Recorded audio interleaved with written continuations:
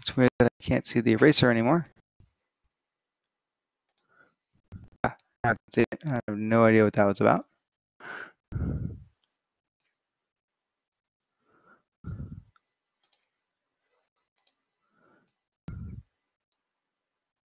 So if we're 90% confidence, that means that 9 out of 10 times the population mean is in that range.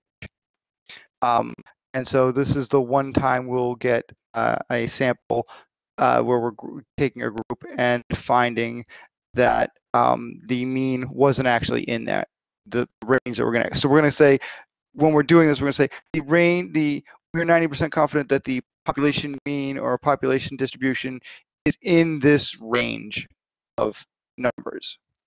Okay, and like I said, all that means is that if we did this over and over and over again, millions of times, 9 times out of 10, we would have the population mean or population proportion in that space. Okay, and this one time here,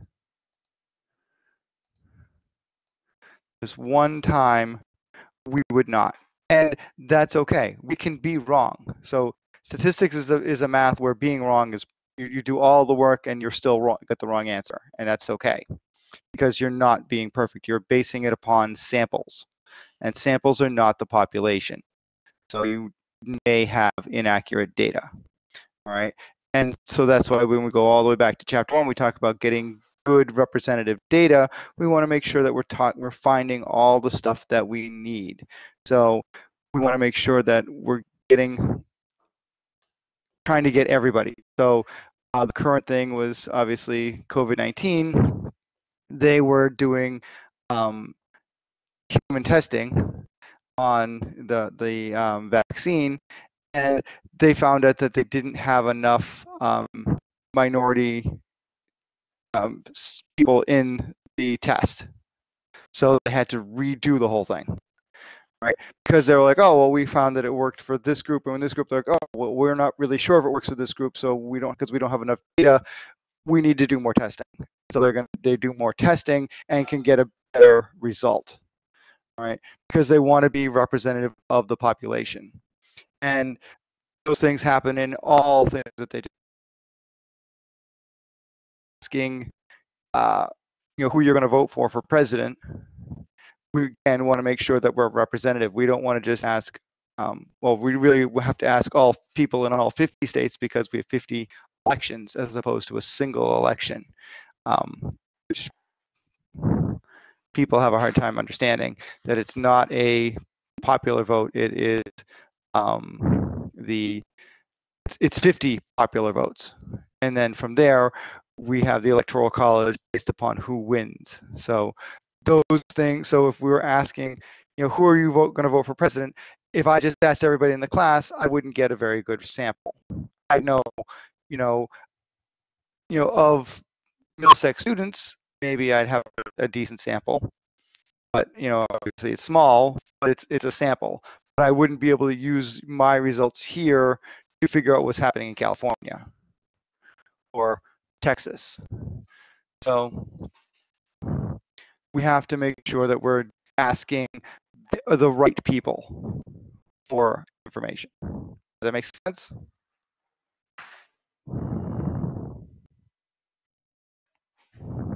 Yeah. Okay, good. All right. So when we talk about confidence, so when we talk about the confidence intervals, we are just saying, based upon our sample, this is what we think is happening. All right. Just trying to think of other things that are going to happen in this that need explanation before I go through. Trying to think.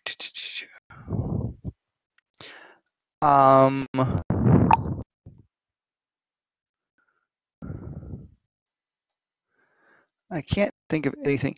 So the formula for the for t is the same as it was for z for last week. So that's nice. Except they talk about the degrees of freedom. So degrees of freedom are always n minus 1. Not always n minus 1. It depends upon how many variables we have. So like if we have 2 variables, it's going to be n minus 2 because we have 2 variables that we're taking away. And when we look at another statistic, it's going to be the rows times the column. They're still, row minus 1 and columns minus 1. But in this case, we only have 1 column of data. So that's why we have n minus 1. And what that means is that if I have 4 things,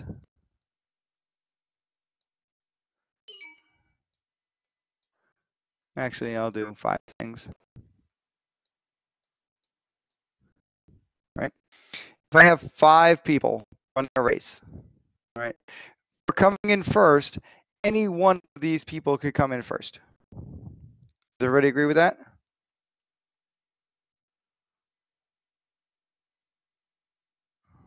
So I could have either A, that's true. Yes, C, I agree. or E first. And so if C comes in first, he's no longer an option. And so for second, I have 4 people that could be picked. I'll pick A. And then for third, I have 3 people that could come in. So I'll pick E. And for fourth place, I have 2 people that could come in. But for last place, I don't have a choice. This person has to be in last place if everybody else has placed in the race. There's no option. I just have to wait for his time, but it doesn't matter. He's going to be last. So there's no choice in that. There's no freedom of picking at that point. And that's where degrees of freedom comes from, is if we have, no matter how many things we have, the last thing has to be chosen last. It's kind of like when you were playing kickball as a kid and you didn't want to be the last one chosen. Well, they're like, oh, well, I guess I'm taking Billy because he's all that's left. Or, hey, can your 4-year-old sister Susie come out and play? And they're like, no, she's napping. So they're like, all right, fine, we'll take Billy. It's that kind of thing. There's no choices left, so you're the choice. Right? And that's what degrees of freedom is that's why we reduce it by 1. And like I said, it makes for a wider curve. So if this is the normal distribution, this is going to be the t-distribution because there's bigger disparities. We have the standard deviation coming in, and we have this degrees of freedom, which plays with the n, all right? And all of those things are going to come into play and work on this. The formula is still the same. T is equal to x bar minus mu over, in this case, it's going to be the sample standard deviation divided by the square root of n. And we always write degrees of freedom down here so that they know how many degrees of freedom, how big the sample size was. And so we use this same formula as we did with the z-distribution. Obviously, that was x bar minus mu over sigma divided by the square root of n. So the only thing that's changed is that we're using the sample standard deviation versus the population standard deviation because we don't know this one. All right, and we're using a degrees of freedom to change the outcomes a little bit based upon our graph. All right, and so what we would do is we'd look to see how many degrees of freedom we have, and it doesn't give us all the points anymore. What it does is it gives us specific spaces because there'd be too many graphs. Like we'd have a single table for each one of these things for all the possible outcomes. So because we only care about specific certain spaces under the graph, that's why we're only looking at these particular ones. Whereas in the z-distribution, we found the z-score and said, okay, here's what we're looking for. In this, we're finding the value and saying, okay, well, this is the point that we would be using to calculate the area behind this, and we're not going to find all the rest of this stuff because it doesn't matter. Anything in between these areas doesn't really matter for us. All right. But we're still going to use this same formula. And like I said, again, we're going to use our calculator, which isn't going to do any of that. It's just going to give us our distribution. So if I turn it on, I go to second distribution, and we're not using the normal distribution anymore. We're using the t distribution. So here's the t CDF. And if you have a newer calculator, you'll have this inverse t, which isn't on the older ones. All right, so make sure that you're, but most things we're just going to find this t CDF. We're going to find the area under the curve based upon a number. We're not going to be looking for, tell you what is the 50th percentile or 57th percentile. They're not going to ask you that. They're going to say, here's the number, what space is under that. And technically, we're not even going to do this in this chapter. We're going to do, it's not in this one. It's actually in stats and tests. And we're going to do these intervals.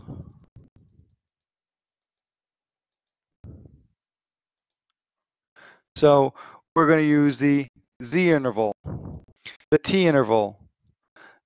Next week, we're going to use these two sample t and z intervals and two sample proportion intervals. But for this week, we're going to use 7, 8, and a, because there's only one thing that we're looking at. We're looking at one z interval, one t interval, or one proportion z interval. So proportions always use z. No matter what, they're always using z. Okay, whereas means could use z or t depending upon whether we know the standard deviation or the population standard deviation. So depending upon what we know is what we're going to use for the interval. But if we're finding out we're doing a proportion, we're always going to do z. Okay, we don't have any choices. And you'll know which it is because, again, it's going to talk about means and standard deviations, or what this is a percentile. This is a percent. 62% of the population says this. Is it true?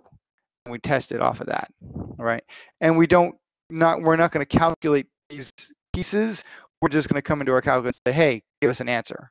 Right. So there's no handiwork that you have to learn for formulas and stuff like that. So this is, again, one of these parts of the class that people like because they don't have to remember any formulas. There's no formulas to remember. You just have to remember which one are you using. All right. And when we do intervals, okay, when we do confidence intervals, we need to know stuff. We need to know what is the X bar that we're looking at? What is the standard deviation that we're looking at? Is it the sample or the population? What is the N that we're looking at? What's the sample size? What is N minus 1? When we're doing a proportion,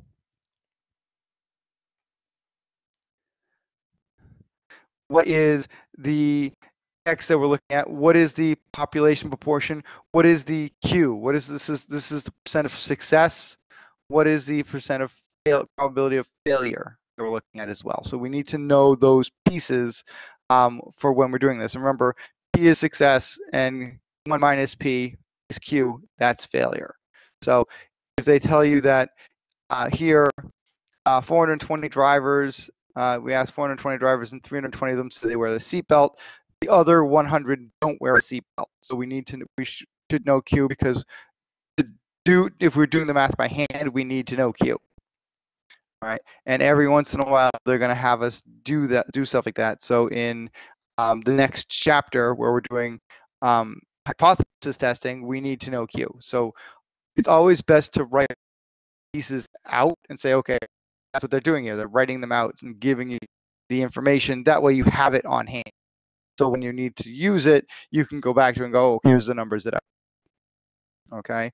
So that's kind of always the case when you're doing these things is have the information that you have been given and write it down. Here they're writing it down. All right. So that way we can use it and look back at it later. We don't have to go back to the whole problem and find the stuff. We've kind of got an idea of what it is. So we always read the problem just to get through the whole thing and then read it to find information. And then from there, we have to figure out, well, what are we doing with that information? So we're pulling out the information. The next thing is, well, what do they want us to do? So the question is probably going to be, in these cases, like usually they write all the stuff together, but what is, they want to, eventually they're going to know what is the interval of this, how long does it take between what and what, and they would then use that information for a purpose. Okay, and interestingly, I was taught this after doing hypothesis testing, because this is kind of the check for hypothesis testing. So this is like we're learning subtraction before we learn addition. But it's useful because you have an idea of what it is and you understand it, and then you're like, oh, I'm doing a hypothesis test, I can check. Because if you use this to do hypothesis tests, you'll say, my hypothesis is that, so here's the amount of time, but we were thinking that it takes on average 18 hours to do a income tax, income taxes. And then we did a sample and we got this information. Is 18 hours really true? Because that's what we've been charging, on our fee is we charge you for 18 hours, whether it takes longer or not. And then you're like, oh, well, really it takes somewhere between 20 and 25 hours. So we're actually undercharging. We should raise our rates, or we're overcharging, and and that's okay. We're going to be fine with that. We're just not going to let anybody know. We're going to take it slower, guys. So those are what we would look at for this. All right. This also has to do with whenever companies whenever people sue companies for things like, oh, the temperature in my coffee was too hot, and I burned myself. Right. You all know that that's a real case, correct? That actually happened. Yes, that's why it's all labeled on coffee cups and Right, stuff. that coffee is hot. And that's why you have labels on everything. Your hair with this in the shower. Do not anytime you suffocate your children. Exactly. Anytime you see something really stupid on a package, it's because they did it already. And then they sued because they were just morons. Like, dude, you're in the shower. Drying your hair doesn't make any sense. Wait till you're done. All right? But who's Because the it's still moron getting really? wet. The person that sued? I said, who's the moron really? They're the ones sitting with millions of dollars now. Well, yeah, but in that case, they actually found that McDonald's was making their coffees way too hot. It was like 180 degrees. And the reason they were making it so hot was because it had to sit for long periods of time. So it would cool down. But and the woman got it like right out of, right when it finished. So it was too hot to drink, and she spilled it and got horrible burns. It was McDonald's fault. Because we usually think of coffee should be like in a certain range, like 100 to 125 degrees or something like that. Like I said, they were serving it at 180 degrees. So it's almost boiling. So you can't, it's not, you can't drink, you will burn yourself. But they, like I said, they thought, well, we put it out, we make it, and then it sits out for hours. So we want to be able to keep using it. And then, so it's going to have a long lifespan. But the problem was they were serving it right away, and this woman burned herself, and that's why they found McDonald's negligent, and that's why they put on there that this is too hot, this is hot, and that they now have to make the coffees not as hot, and yes, they can still make it a little hotter and sit it out, but they can't make it as hot as they were making it. And so while it seems like a frivolous, dumb lawsuit, there was actually a purpose behind it. Like they were actually making coffee dangerously hot. But yeah, I mean, so those things happen, but in most cases it's just stupidity. Don't chew on the we have paint chips, we have lead in the paint chips. Why are we expecting kids to be eating the furniture? Nobody should be eating the window tiles, but they were. So paint manufacturers got sued because there was lead in the paint, because kids were eating the paint chips. Well, shouldn't you be watching your kid and not letting him eat the paint chips? But that was the problem. Like the paint shouldn't have been chipping in the first place. But these are houses that are hundreds of years old, so of course it's going to chip. It isn't supposed to last that long, but they were still putting lead in it, in the 70s, and so they were like, oh, we need to take this out. Or when Ray Bradbury wrote his book Fahrenheit 451, they thought it would be really funny to wrap it in asbestos so people couldn't burn the book.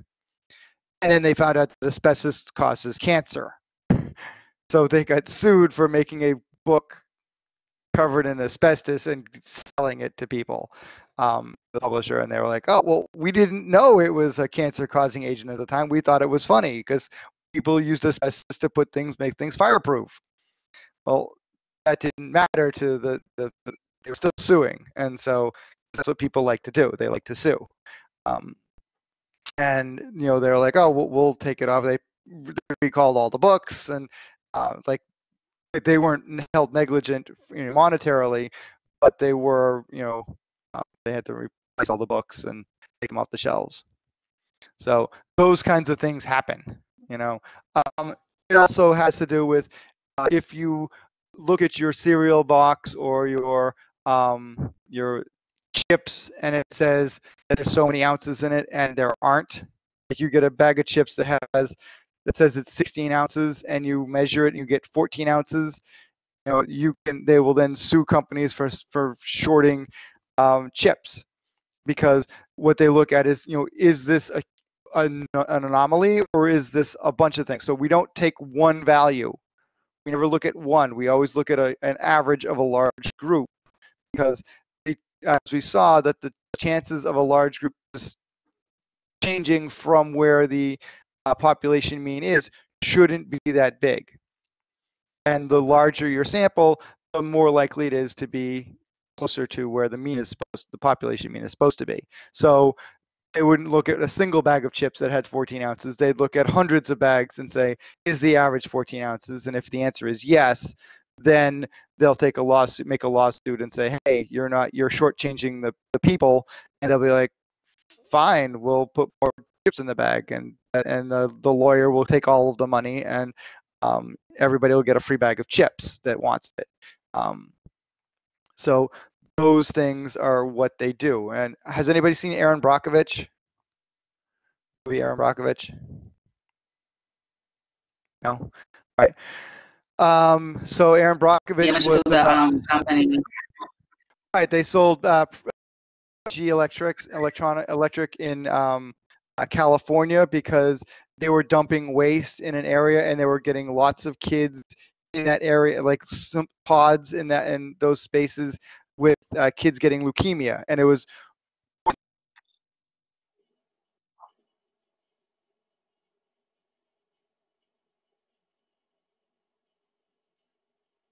Oh, I think he lost connection.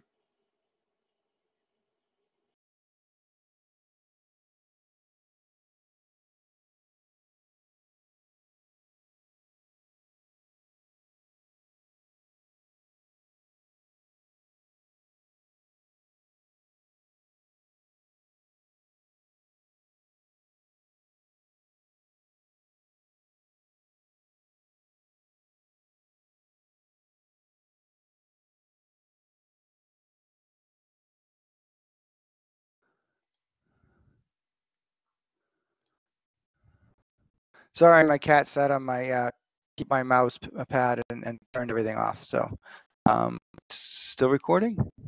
Yes, it's still recording. All right, good. Share screen. Share screen. I don't think there's any audio I need. So they sued because there was a large discrepancy of cases of leukemia, and they were like, this shouldn't be happening in this area, in this large of a space. So they looked at other spaces and said, what's the proportion of leukemia cases or whatever kind of cancer that goes leukemia in areas? And they said, we are so far away from that. And the same thing happened with the civil action. It was a similar type of thing. They looked and saw that the proportion of people getting cancer in Woburn was so much higher than everywhere else around it that something was wrong, and they had to figure out what it was, and they then sued the companies that were causing the cancer to happen. So that's what they do with those things. I don't want that one. I need this right here.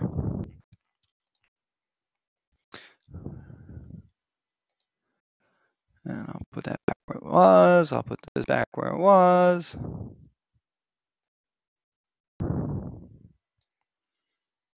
And the other thing they talk about in this chapter is finding sample size, and we'll go into that quickly after when we get to it. But you'll be surprised at how many people you actually need to survey to get a decent answer on things. Here the first question is: suppose that an accounting firm does a study to see how long it takes to complete a tax return, and they survey 200 people, and they find the sample mean is 22.8. And they know the population standard deviation is 6.4. So because the population standard deviation is known, then they're going to use the Z distribution. And they say that the population distribution is assumed to be normal. So they don't have to say this because we're using samples, but it helps. All right. It just says, okay, well, we're going to use the Z distribution because we know this is normal and we know this is the sample size, that we know the population standard deviation. And then they say, well, if you're using the T distribution, explain, you may also assume that it's normally distributed. So we're always assuming that sample sizes, whenever we get sample means, we know that they're supposed to be normally distributed because that's how sample means work. So it's kind of just extra text that doesn't need to be there. And then so we're looking through, and luckily, nicely in this book, most of the numbers that we care about are going to be in red, so they're fairly easy to find. What was the mean, the sample mean? Oh, right, 22.8. What was the population standard deviation? They told us that. It was 6.4. And what is the sample size? 200. So they've given us those things. We're just pulling out the information because we're going to need it to do a to do distributions, to do a I can't think of confidence intervals.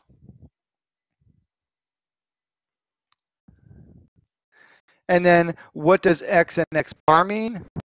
You should know this by now, so I'm not even, and there's only 4 of them, so I'm not going to go into it. You should know how to do that by now. What distribution are we going to look at? Well, because we know the population standard deviation, that tells us that it's normally distributed. And so we have all these options here, but because we know the population standard deviation and we know the mean and they tell us that it's normally distributed, then we know that's why we're picking the n. And then again, this goes back to the last chapters, where the mean and the standard deviation. Now remember, this standard deviation is the standard deviation because this is population, we're doing sample means. Just notice we're looking at the sample means. This is going to be sigma divided by the square root of n. All right, so we take, second quit, we take this 6.4 and we divide it by the square root, in my case, of 200. And that's where, and that tells us 2 decimal places, so that's all we care about is the 4 or 5. All right, so depending upon what your numbers are, obviously you're going to get different values, but that's how you solve it. You're taking the standard deviation, you're taking the sigma, and dividing by the square root of n in these cases. And why did we use what we used? Well, we're using the normal, well, we're not using the t-distributions, so those two don't make any sense. Normal distribution should be used because the mean is given. Well, the mean's always given. Right? We know the sample mean is always given. It's necessary. But we're using it because we know the population standard deviation. What they should have had was, sample standard deviation is given and population standard deviation is given, is known. So because we know the population standard deviation, that's why we're using a normal distribution and not the t-distribution. Then they ask us to calculate a 90% confidence interval. So I'm going to do this part first. Sorry, this part here first. I know I can do. Let me, where's my, I'll just use this one.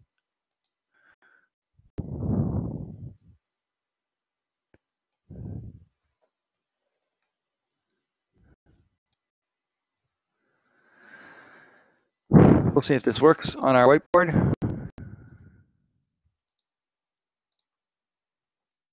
It does. Nice. And I can make it bigger. Okay. So the reason for these things here, that's kind of cool. I'm very happy with that. So they're asking, so when we're looking at the graph, 90% of the data, because this is a 90% confidence interval, this here, come on.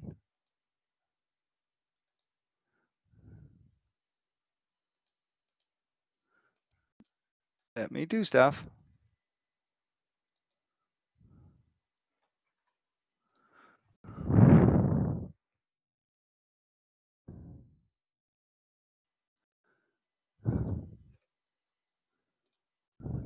I think it might be letting you do stuff because you need to click place image. Where's it? Underneath the picture you have, there's the X I in see. between button. Thank you. Thank you very much. See, it helps to read. That's always a good reading is fundamental, and I don't always do it. See, we're like, oh, it's not working. All right. So so this normal distribution, this here, they're telling us is 90% because that's what we're doing. We're looking at a 90% confidence interval. So this middle space, this is going to be where the mean is. And then 90% of the data is between two numbers. So that's why this one here is 90. And then this alpha over 2, alpha is just what's left over, is the error.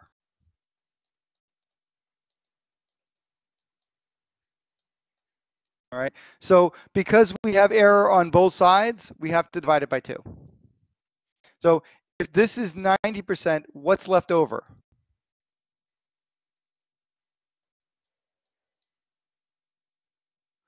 10%. 10%.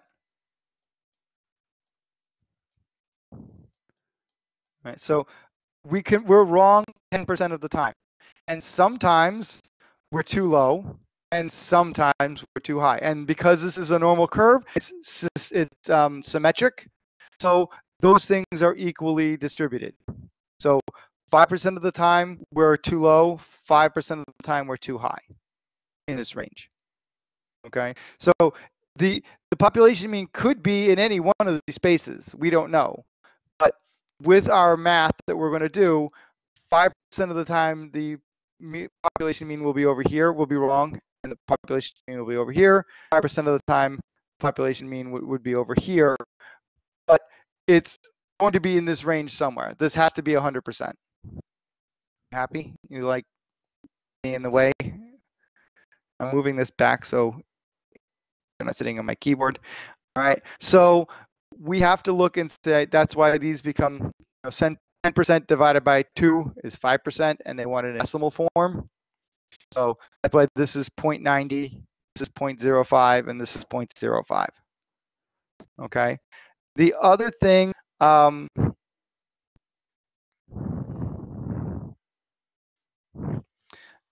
we get these answers, this is our confidence in, they're going to be the same numbers as those two. So this is my lower bound, this is my upper bound. So 90% of the data is between these two numbers. All right. And so we have to find it. We're going to use our calculator. And we're going to go to our math thing so I can get my numbers.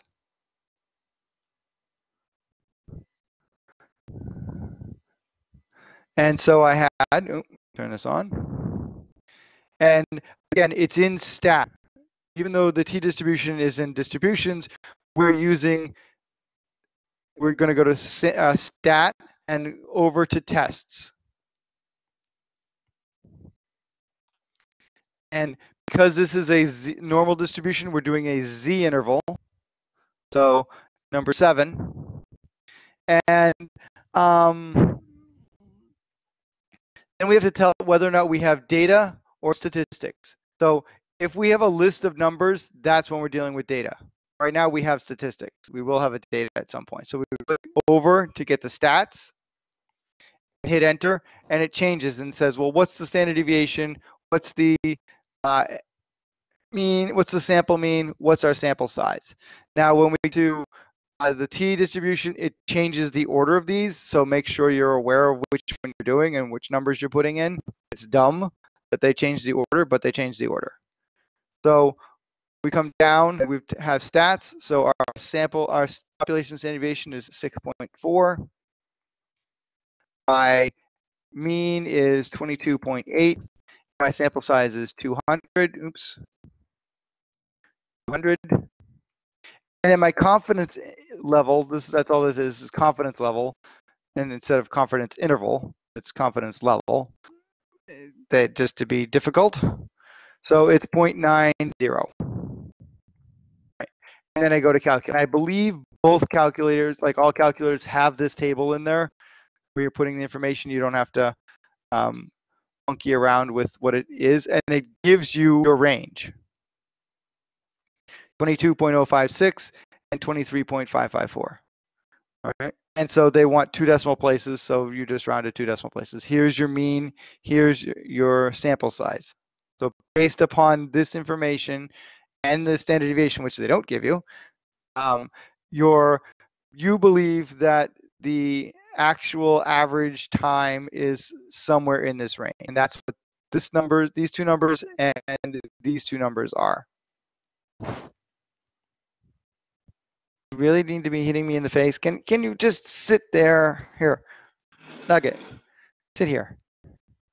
Come on, right here. Okay. The last thing they ask you to do is calculate the error bound, and the error bound is just the error. What is the boundary? How far away from the mean are each of these numbers? And so the easiest way to get that is take these 2 numbers, subtract them. So 23.54 minus 22.06, and then divide that by 2. Because the actual way to get this interval is we take the mean,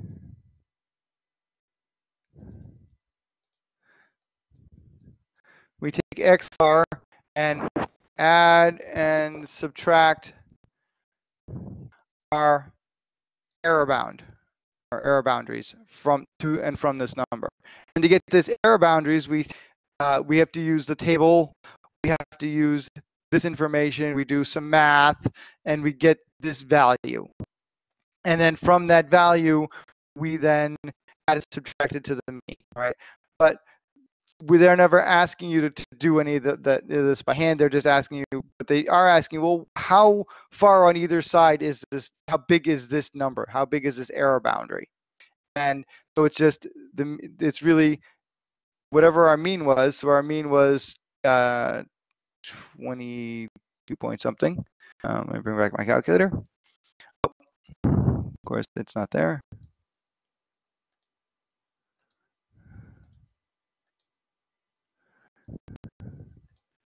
I'll go to my tests because I don't feel like going back to. So my mean was 22.8.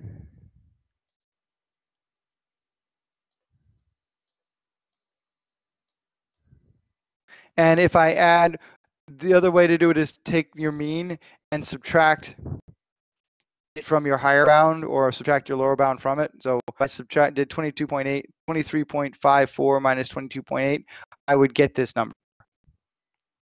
If I did 22.06, taken away from 22.8, I would get this number. Or if I subtract these 2 numbers and then divide by 2, I'll get this number. So whichever way makes you happy is what you do. Like you just pick the one that you like. I usually like taking these 2 numbers and just subtracting them and divide by 2, just because I have them already anyway. And I don't know. That's just me. But if you only know one of them, then obviously you would subtract it from the mean from it, and then find that value. All right. You're going to do that over and over and over again. It's not going to change. It's scary. They have you do this a bunch of times, actually. You learned some statistics? Are you going to be statistics cat? So if the firm wishes to increase its confidence and keep the error bound the same, what should it do? So if you're increasing the confidence, you're increasing your confidence level. Here you're going to increase this to 95%. So they want to keep the same error bound. So if they do that, they have to increase the number of people that they survey. Right. If they were going to lower this, then they would keep everything else the same. They'd have to just lower the number of people they surveyed. But since they've already surveyed 200 people, why lower it? It doesn't really make any sense. And then here's another one. If they keep the error the same and only survey 49 people, what happens? Well, what happens is that and keep the same error bound. So if they surveyed fewer, that's this one. They're decreasing the number of people they survey. They're less confident in their answer. And so what happens is this range actually gets larger. So the less confident you are, the larger your range is. All right. And I can prove this to you. All right. If I want to be, so there's a couple ways you can do this. If you want to be perfectly confident that a number is in your range, you just have a giant range.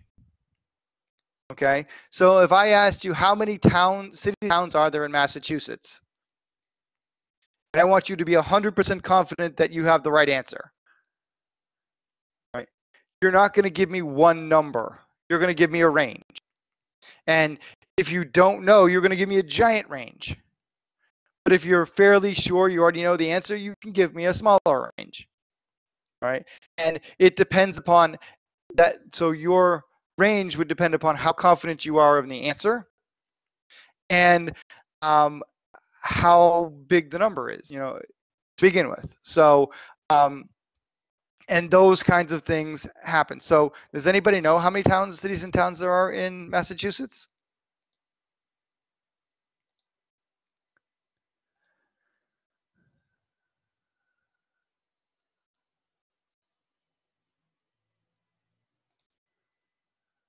Anyone want to take a guess? Girl chicken? Bark, bark, bark, bark, bark, bark.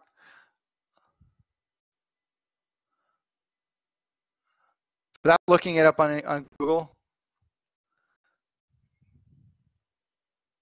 I just looked it up, so now I can't answer. But see, I told you, you don't need to look it up. You can just give me a range, right? Because I'm not looking for a specific number. I want you to be confident that your answer is in there. So you're giving me a confidence interval, right? And so which is more likely to have the correct answer in it? If I told you there are 256 cities and towns in Massachusetts, or if I say that there's between 100 and 300 towns in Massachusetts, which one is more likely to have the right answer? 100 to 300. 100 to 300. Does it have the right answer? No. But I'm more confident in my range. Okay. If I said it's 100 to 300 or somewhere between 1 and a million, which one am I more likely to be right in?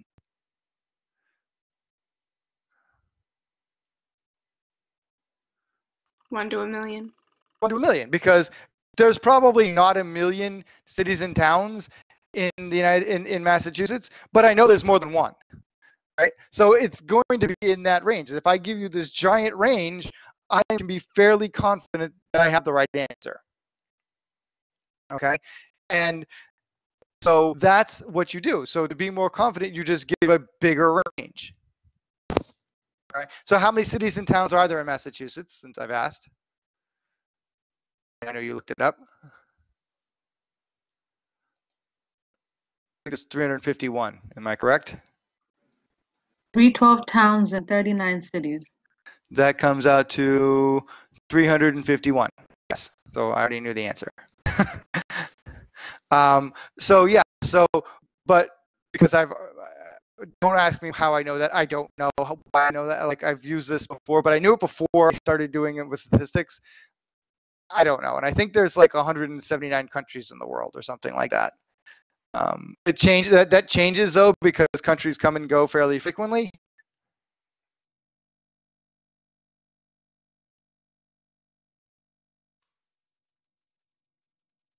195.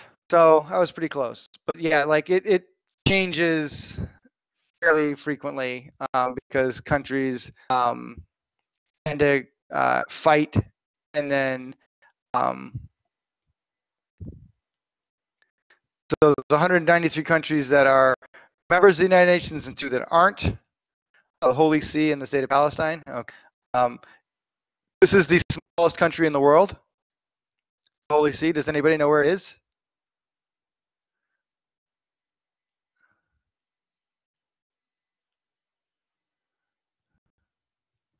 Again, don't look it up on Google. This is something you should just know. It's one of those facts that people should just know off, because it's a fairly weird fact. It has another name. The Holy See has another name. And it's near. Well, it's not actually not near Italy. It's in Italy.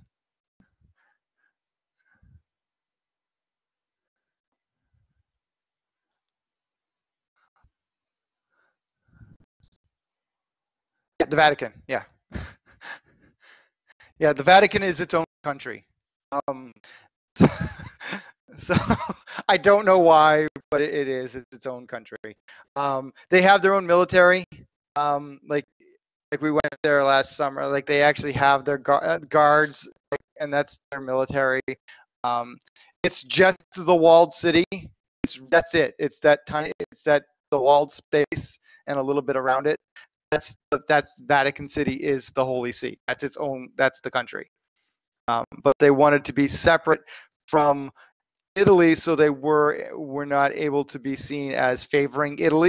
They didn't want the Catholic Church to be favoring a country, so they broke away from Italy. But because it's in the middle of Italy, it's sitting in the middle of Italy. It's not. It's its own country surrounded by another country. And there's other places that are like that are Monaco. Because Monaco is just on the coast of France, but it's tiny. It's a city inside, like just on the coast, so it's not surrounded by France, but it's surrounded on 3 sides by France because that's all there is. And another one is Andorra, which is like between France and Spain, like in the mountains. And it's again this tiny little circle between these 2 countries that decided that, hey, we don't want to be there. And Barcelona, I think, is its own country now too.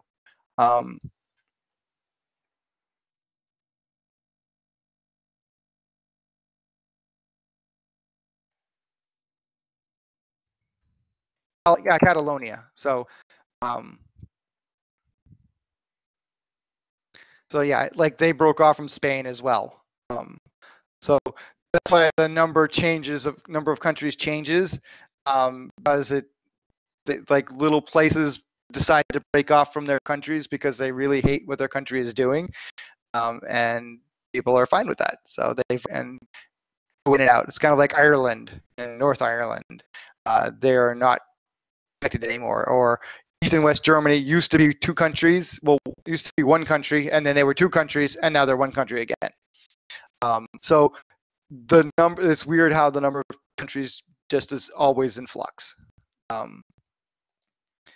And so yeah, in October of 2017, there was a referendum. They voted to leave Spain.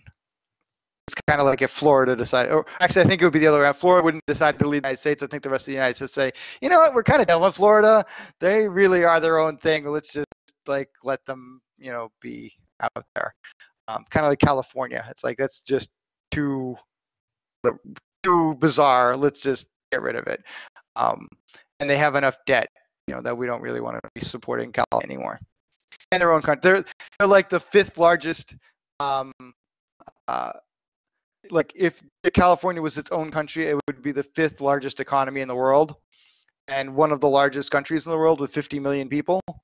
But it's got so much debt that it needs the United States to support it because they can't afford to be on their own. So that's what we would be doing with these. And so these items here are just thought problems. Well, what would happen if we change this? What would happen if we change this? SSE or back? And here they want at least a 90% confidence interval. Well, what should they then? If you want to be more confident, you just have to have more people. So you can change a couple of things. You can either change your sample size or your confidence level. And both of those things affect what you're going to do because you can't change your sample mean and you can't change the population standard deviation. Those things, this will change from sample to sample, but you can't just go, well, we want to change the sample size, the sample mean. That's not going to happen unless you change your sample. But you can change the number of people you look at and you can change how confident you are. And both of those things will determine what you have to do with the other one. So one and the other, because these things are static, if this goes up, this has to go up. If this goes down, this can go down. This goes down. If this goes down, this goes down. And so one of them will affect what happens to the other, and they're in the same direction.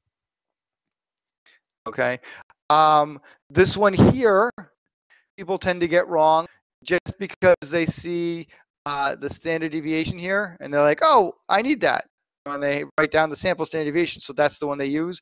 But they forget that they know the population standard deviation. And because we know the population standard deviation, we don't really even care what the sample standard deviation is. We're not going to do a t-distribution. Okay? Because we know the population standard deviation, this is going to be a z-distribution. Everything else stays the same. I don't think they have... they do ask you to do it with a... nope, they're just asking you to change the distributions. So this is just this piece here is just extra information. We're writing it down because they're asking for it, but we don't care. We know this. We're going to use this. So both of these ask us what is do a confidence level, and it's a confidence level with a z distribution. It's a z interval because we know the population standard deviation in both of these. And then they ask us, well, why are they different? And the reason they're different is because one's more confident than the other. This is 90. This is 98. We're going to have a bigger confidence interval here than we do here. And notice those numbers are larger. Spread is larger because we are more confident that the population mean is between those two numbers. All right. And this stuff here is still the same. This is still going, this CL is still going to be whatever the confidence level is. And then alpha over 2 is just half of whatever's left. Half of whatever's left. 98, there's 2 left. We divide 2 by 2 and we get the 0.01. All right. This is still calculated the same with these two numbers. Subtract them, divide by 2.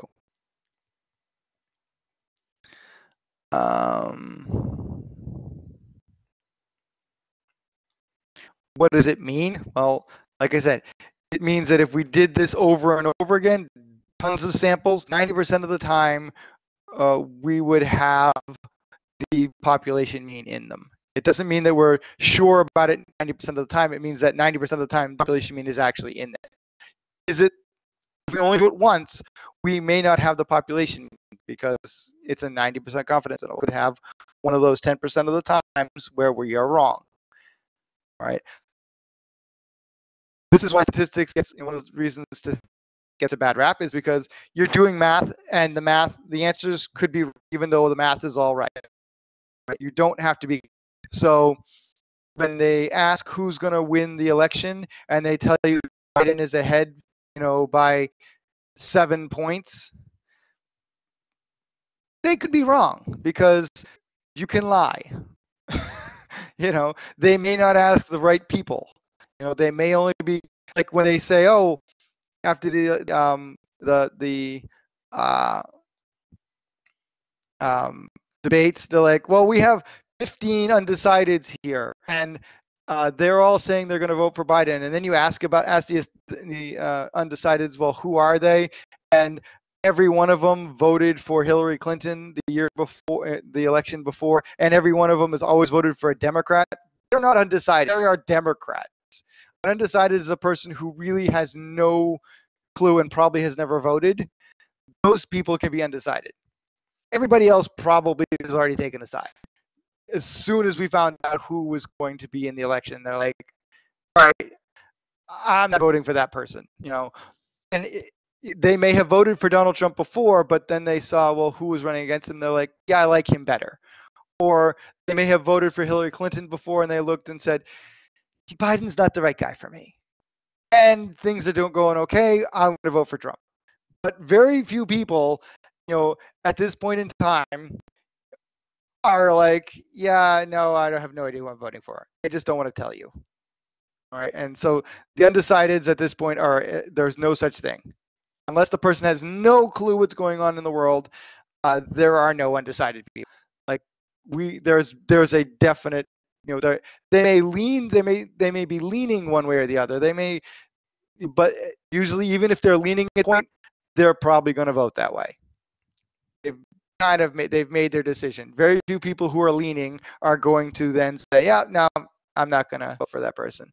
Unless something horrible happens, you know, then they change their mind. But most cases, if you have any inclination of who you think you want to vote for, your mind is not going to be changed by anything that happens in the elections. So all that stuff that they put on the news is a farce because they have no idea what's about statistics. They know nothing about they know nothing about most things, but they know nothing about statistics, and so they get it wrong all the time. You know, especially when they're talking about increases, percent increases. They don't know the difference between increasing a number by 10% or increasing 10% of a number. So they use them the same. So there's a big difference between going from 70, you know, if I have a 70% and I'm increasing this 10%, that could be 80%, or it could be to 77%. Because if I'm increasing 10%, I'm adding 10%. But if I'm increasing by 10%, I've increased it by 10% of this number. So and people don't necessarily know the difference between the two of them, especially when you're in the media. And they use them interchangeably as if they're the same thing. So those are things you need to realize that, you know, there's lots. It's not that there's fake news necessarily on purpose. It's that they have no idea what they're talking about. And the people put things up there that are just wrong. So, and these things happen because of statistics. They don't get what this stuff means.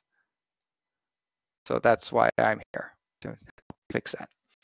All right. So this one here, number 4, we have a list of data. Right? We know nothing else. So because we don't know anything else, we don't know the population standard deviation. And so we have to do a t-distribution because we have this data. If they'd said, here's our list of data and here's the population standard deviation, then we would put that in there. But because we don't know anything, we have to calculate those pieces. And here they're asking us for the population mean and population standard deviation, and we don't know them. So we're going to go back to stats. And this time, because we have to put this data in, we have to go to edit. And I'm going to clear this stuff out.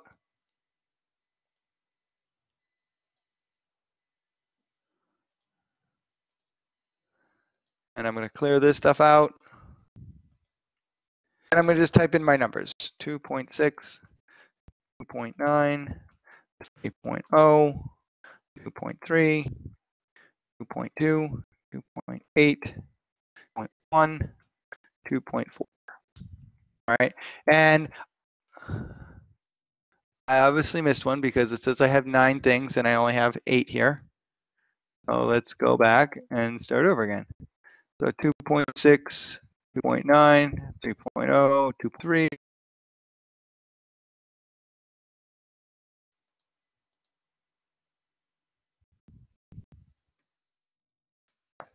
Okay, so now I have 9 things.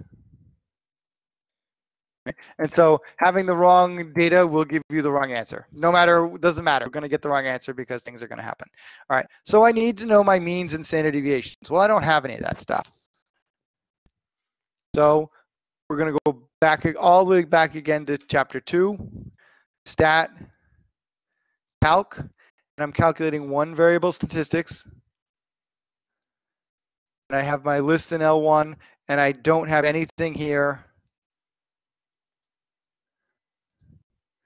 And I calculate, and it gives me my mean and my sample standard deviation. This is the one I care about, the S of X. Okay, because I have this is the population mean standard deviation. This is the sample standard deviation. So I care about that number. All right, and so I put those both in. It told me my sample size was 9, so those things are all there. What is n minus 1? Well, if I have 9 and I take 1 away, that's how you get that. Pretty self-explanatory, so I don't think I'm going to go into that. We all get out of first grade, right? Nobody's still dealing with first grade math. We can all subtract 1. Everybody can subtract 1 from stuff. Feel comfortable with that, even without a calculator? Just checking. I'm going to go through the silence meaning yes. All right.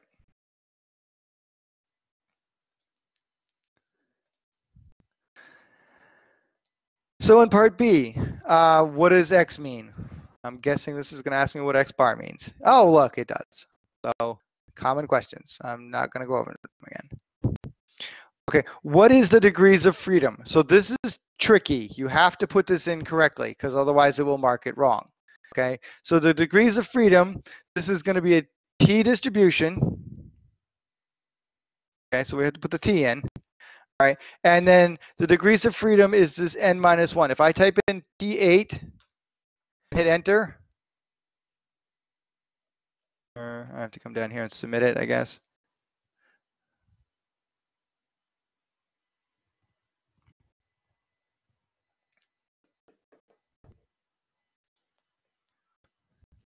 It marks it wrong, okay? Because this subscript.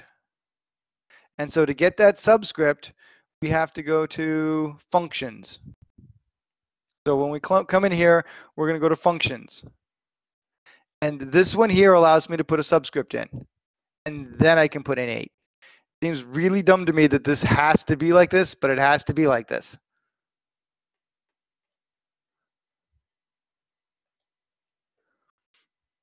Because if I just wrote T of 8, people know what that is. And so now it marks it correct. So you have to go to functions and put in the subscript. That will give you the ability to write this number in here. Okay? And like I said, if you don't do that, you're going to get it wrong. And then why did you use the T distribution? Well, because we don't know the population standard deviation. Basically, that's it. Really has nothing to do with the size of the sample. If we don't know the population standard deviation, we're going to use the T distribution. I mean, if had this been infinitely large, then we could use the Z. But basically, if it's not infinity, then we're going to use the T distribution. And the reason it's called the student T distribution is because the person who invented it was a student of statistics. All right. It has an interesting story. This person worked for Guinness. Yes, that is not. We got, the Breakfast of Champions, right? You don't know which one Guinness we're talking about. Beer, it's not just for breakfast anymore. That Guinness. And he wanted to see was the hops right, but he didn't know the population standard deviation, so he just used the sample standard deviation and said, you know what, I'm going to build some more error into this. And so he came up with this distribution on his own. And people looked at it and studied it and said, yeah, it's right. It's good enough. So that's where those numbers came from. That's it. They built the standard deviations into the idea, and they built the degrees of freedom in, came up with the tables, and that's it. That's how it works. There's, I'm assuming there's probably a formula for the curves that they have with the distributions, but that's all it was. I don't know where the T came from. It's called students T distribution, but we just shortened it to T distribution. I'm guessing because S was already taken for other things, T wasn't. So it has a couple of T's in there, so they went with T distribution. He named it. Maybe his name was Timothy. I don't know. But we have no idea who he is, except that he was a student of statistics. We don't know his name or anything about him. So, I mean, here we can even who invented T distribution.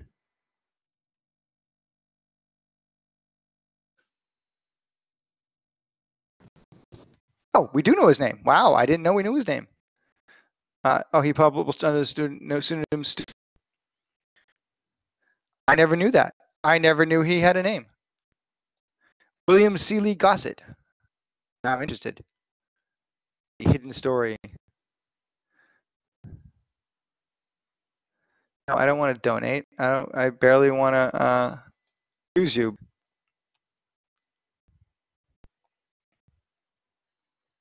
You have an ads on here to choke my screen. You worked at the Guinness Brewery in Dublin. That I knew. That's what I was always taught. I never saw his name.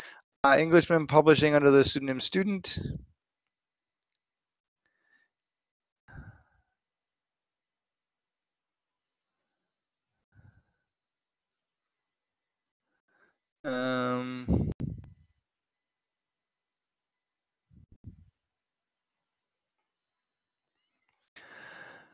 All right. Well, why was it called the T distribution?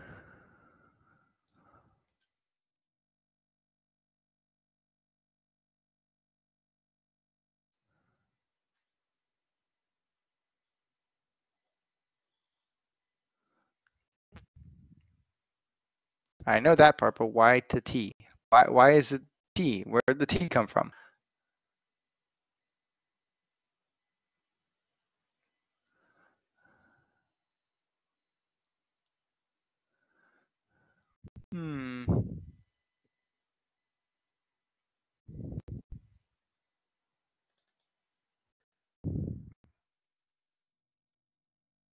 Okay, we get that, but why is it T? Where did the T come from?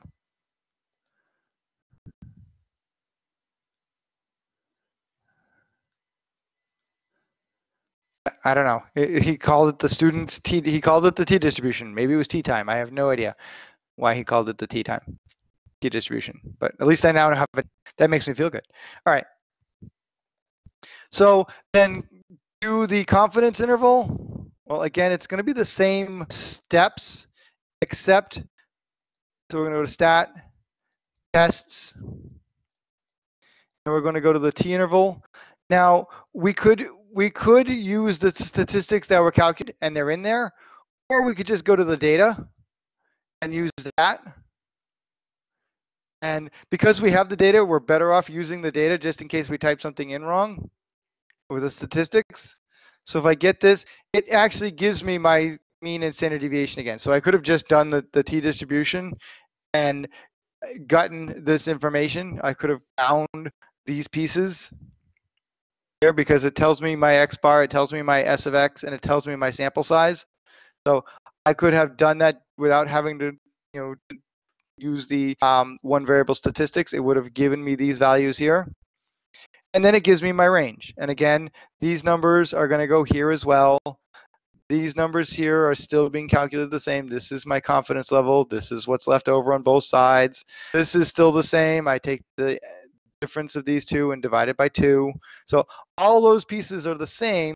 It's just that we're using the T distribution instead of the Z distribution. And because we had data actual data, we use the data option versus the statistics. We could have used the statistics.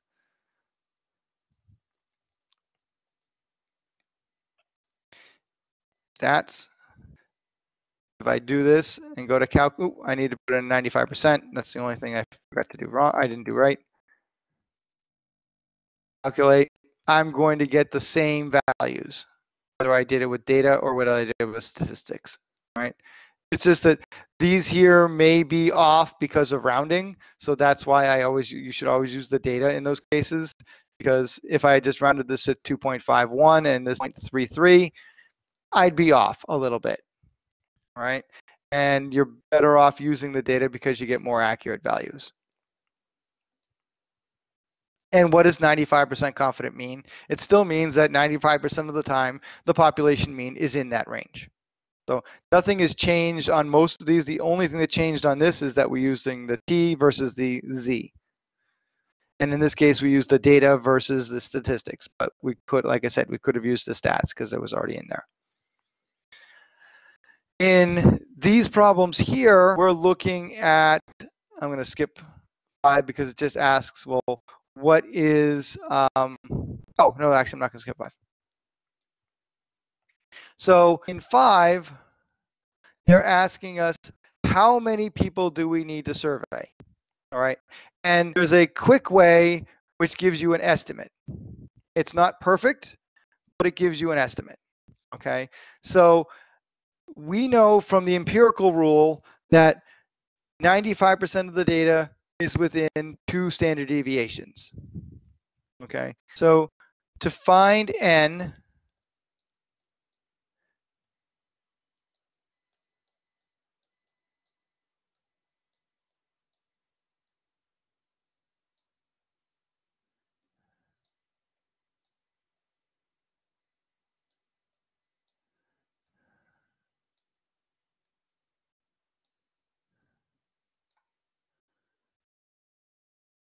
so we're going to take Z star, or the Z score. I'll just get rid of that.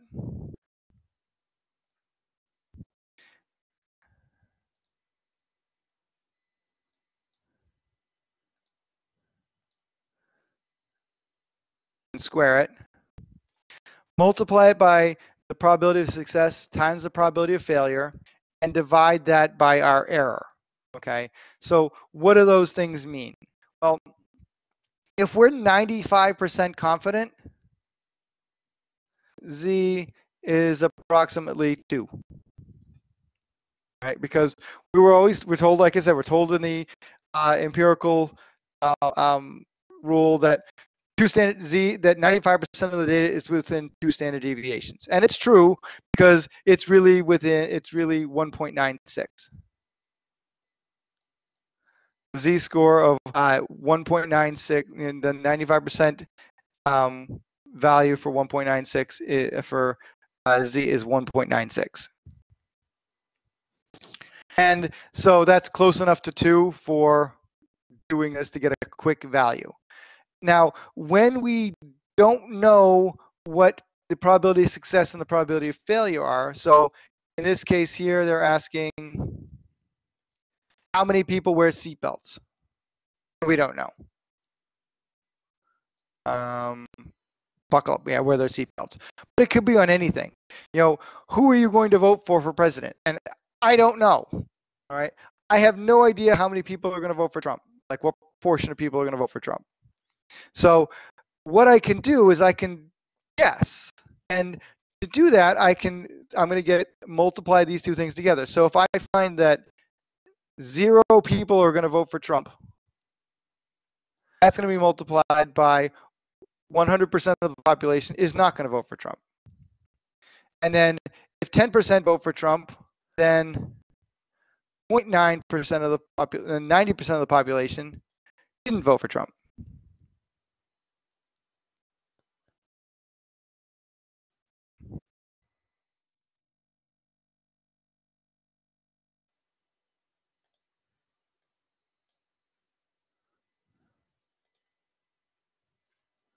Oh, I don't want infinite pages. I just want to move stuff. It's over here.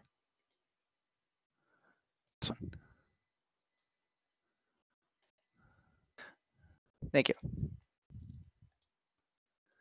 And if 20% of the population votes for Trump, then 80% didn't. And if 30%, then this is 70%, and 40%, this is 60%, and if this is 50%, and the people who didn't is 50%, and so on.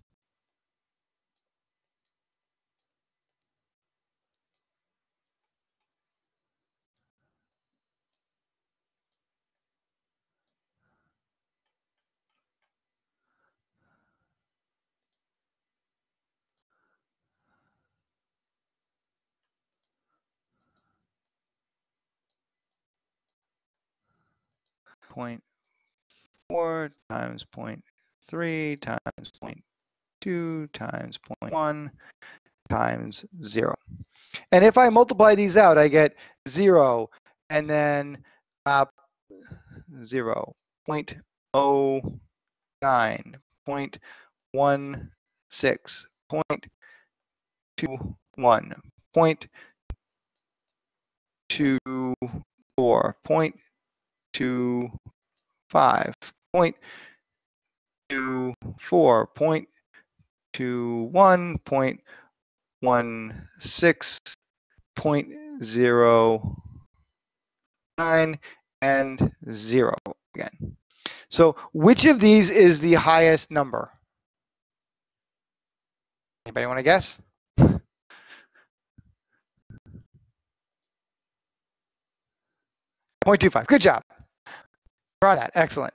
So 0.25 is the highest number. So to get the biggest value, I'm going to assume that 50% of the people are voting for him, 50% aren't.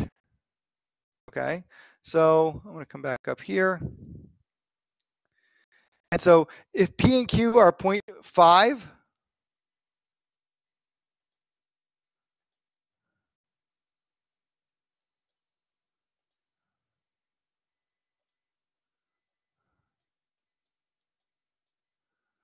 point 0.5 times 0.5, because we don't know those. Right? So that's the biggest thing we can get. If we want to be 95% confident, well, I can use this, but this is quicker. I know 2 squared. I can do that in my head. That's 4, right? So I get 4 times 0.25. Well, how much is 4 quarters?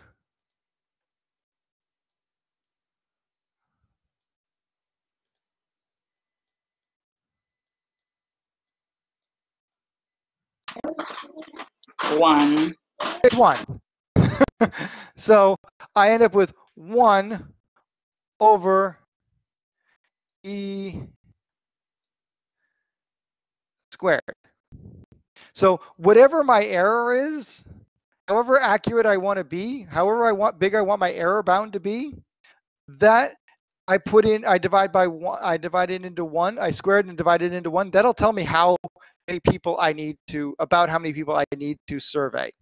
So knowing that, if I'm doing a proportion and I want to be within 5% accuracy, that's really a really bad survey, by the way, having 5% error. But if I want to have 5% error, I'm going to just divide 1 by 5% squared, and I'm going to interview 400 people. If I want to be, most surveys are 3%. They're plus or minus 3%. That means we add and subtract 3% to what they say, and that's where they believe they are.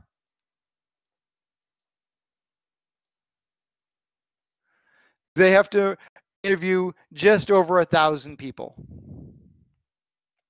And if you want to be within 1%,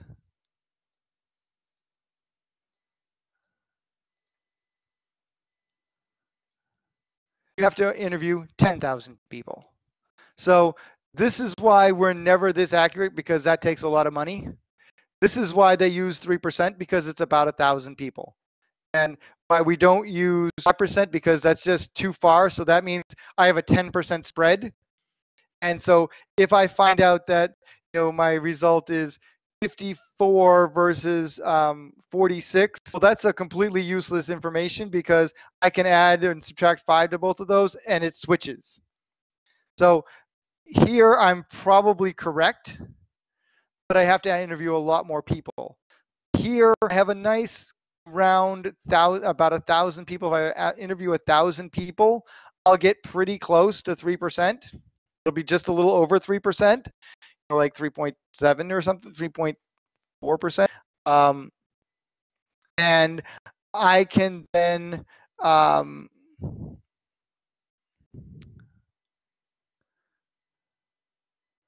I can find out what my value is, and I can exactly find that out. I can do 1 divided by 1,000, and then take the square root of that.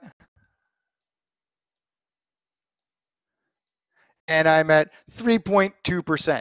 So this is my error, is 3.2. If I interview 1,000 people, I'm about 3% error. So most people are good enough, are okay with that. So, and 1,000 isn't a lot to ask, especially when you're doing robocalls. You can get that pretty quickly, and it's not expensive. So, and especially since they're doing a presidential election, they have to ask 50,000 people, because they have to ask all 50 states. So that's why doing 10,000 makes no sense, because they'd have to interview 500,000 people. That's a lot, So this is why they're usually in this 3% range. And so they can get that value and say, okay, well, we're within 3%. If we add or subtract 3% to this, and we come out with, 46 versus 54, well, it's still, the person who is 54% is still winning in our samples, okay? But that's 95% confidence. So that means that 5% of the time they're still wrong. Okay, they haven't found the population the population proportion, 5% of the time, right? And especially when you tell people that, oh, one person is really great and the other person is a racist, and is the same as Hitler, people tend to not tell you the truth. They don't tend to tell you that, oh, hey, I'm for the guy who's you're calling Hitler, the second coming of Hitler. People tend to not want to be in that category, so they tend to lie to you. So it's really hard with bias. This is why having biased journalism is really bad.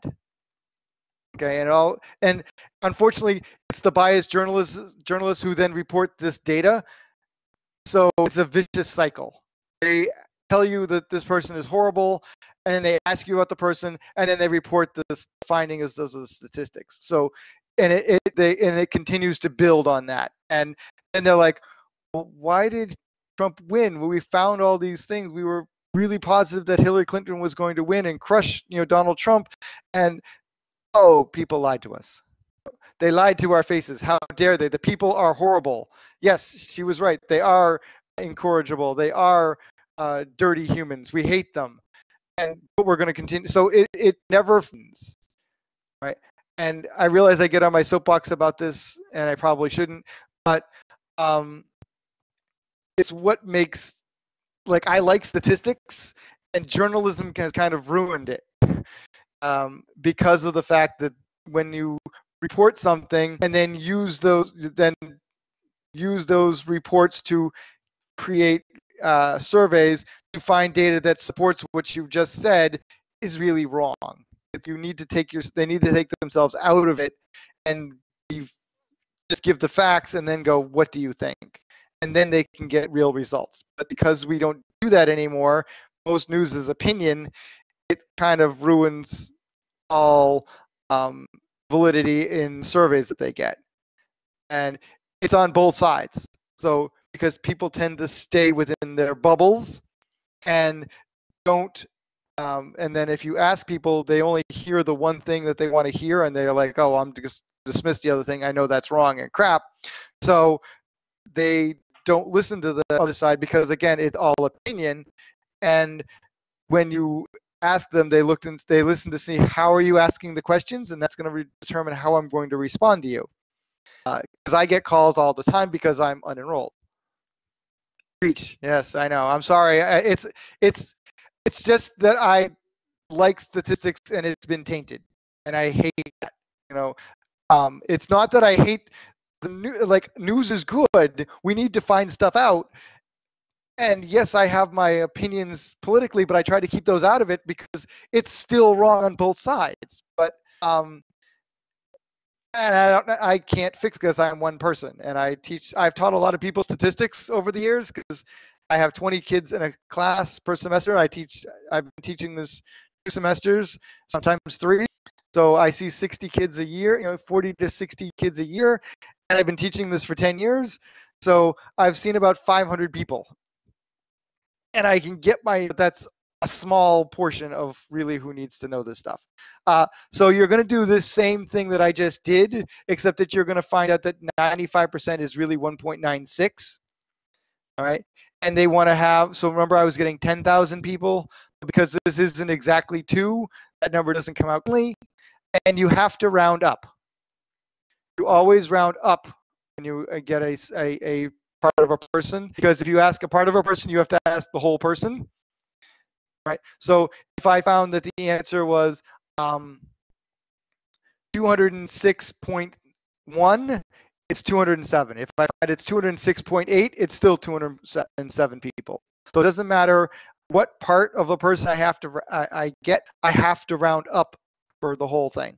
So this is the only place where rounding up is always the case. All right. We never round down in these.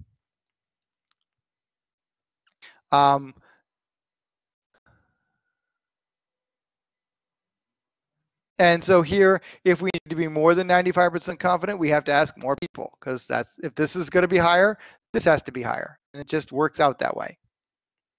So how do you find that 9,604 because I try to enter like it with how you did it, but I couldn't get the right answer. Right. So because this one, so 1 point, let me get to the thing. Right. So what we're going to be using is really n. We're still going to be using this same thing, z squared times p times q over e squared. Make that e a little better, all right? But z is going to be 1.96. Oops. That was that was a 6. Oh, I should have just kept on that. Sounds like somebody's eating the table. 1.96 squared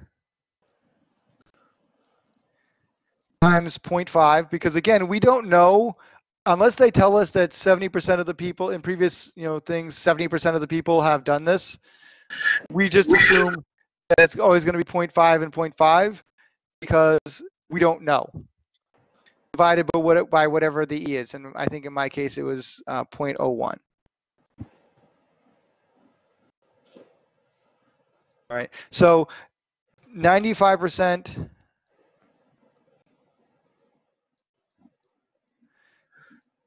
has a z value of 1.96. 90% is 1.645, and 99% is I've forgotten it. I think it's like 2.575.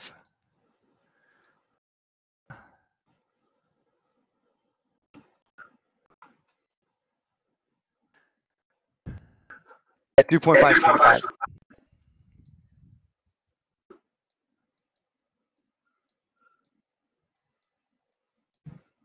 So those are z-scores that I just know because this one's the most common one, and these two are less.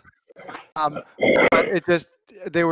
I had to do them so many times, they were just drilled into my head. We always did these three, depending upon what things we were looking at. So you're going to do 1.96 squared times 0.25 divided by 0.01 squared.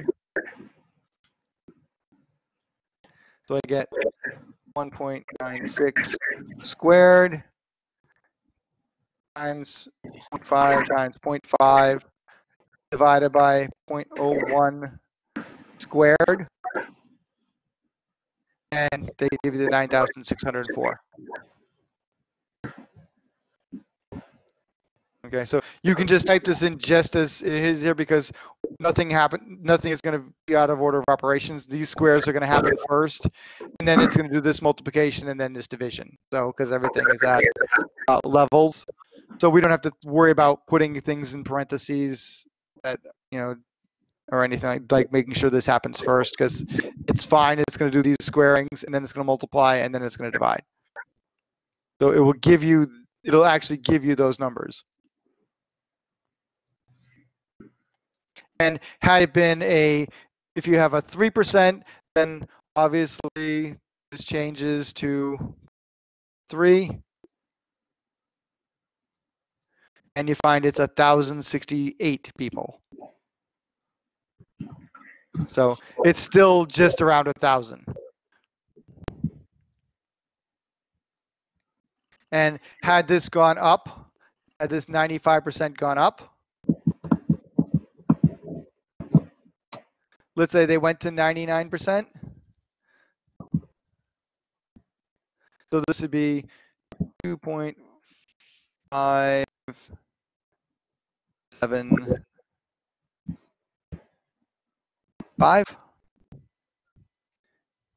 So that's 99% confidence at 0.01 error.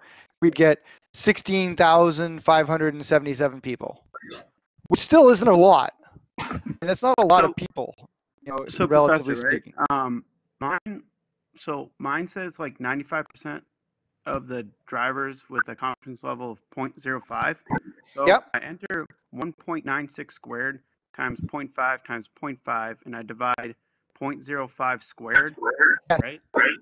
Well, I get 384.16, so I put in 384, and it says I'm wrong. You have to So I don't round know up. what I'm doing wrong. You have to round up. Yeah, so I have to round up to 385.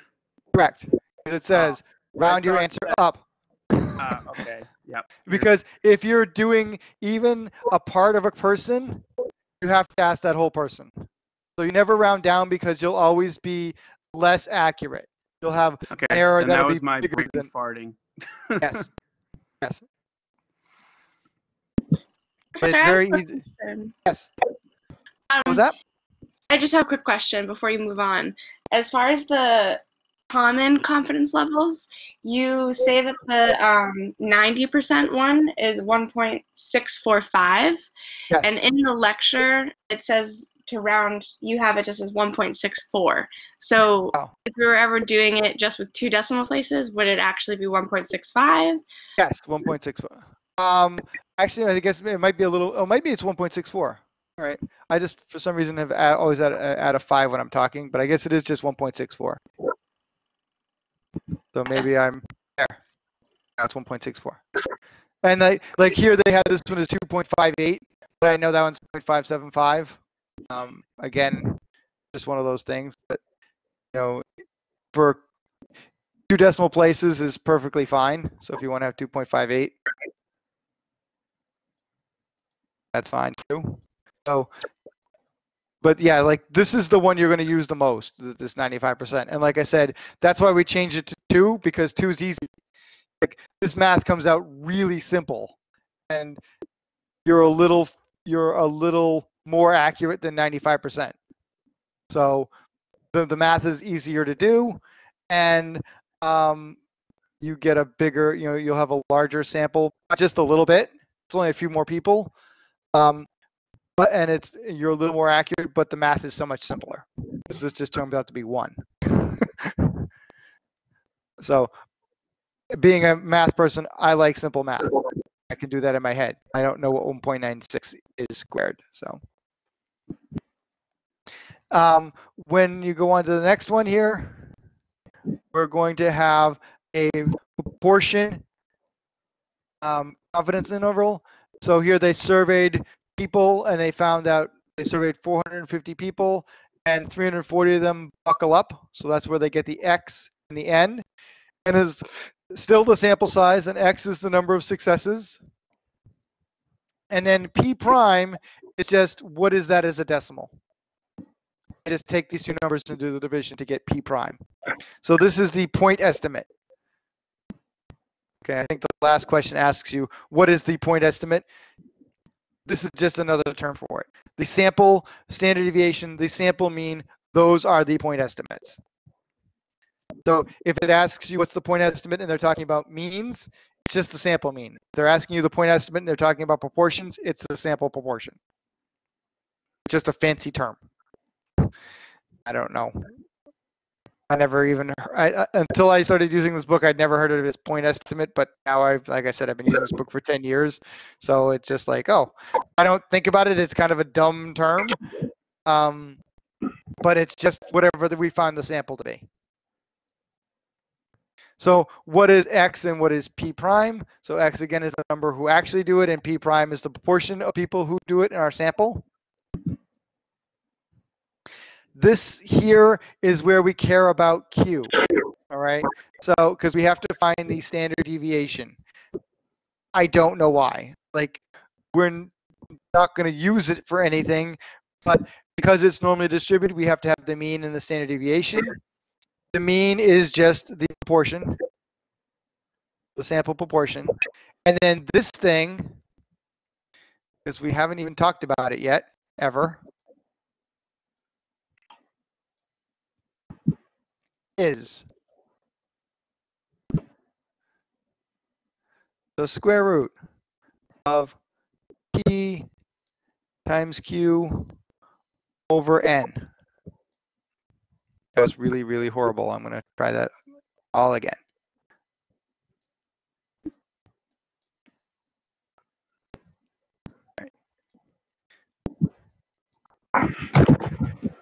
The square root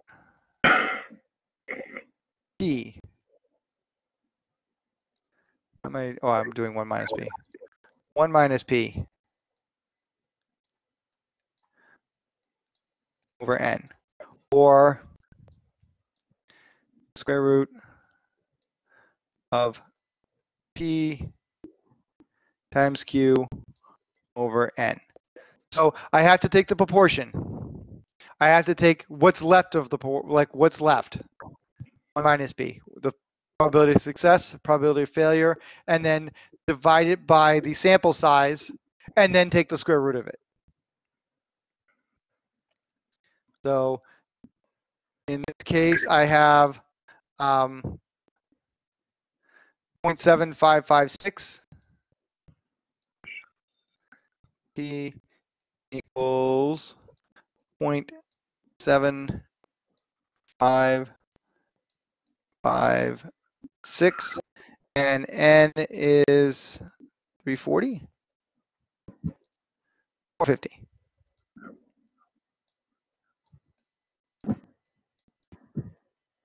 So to find this, to find my standard deviation,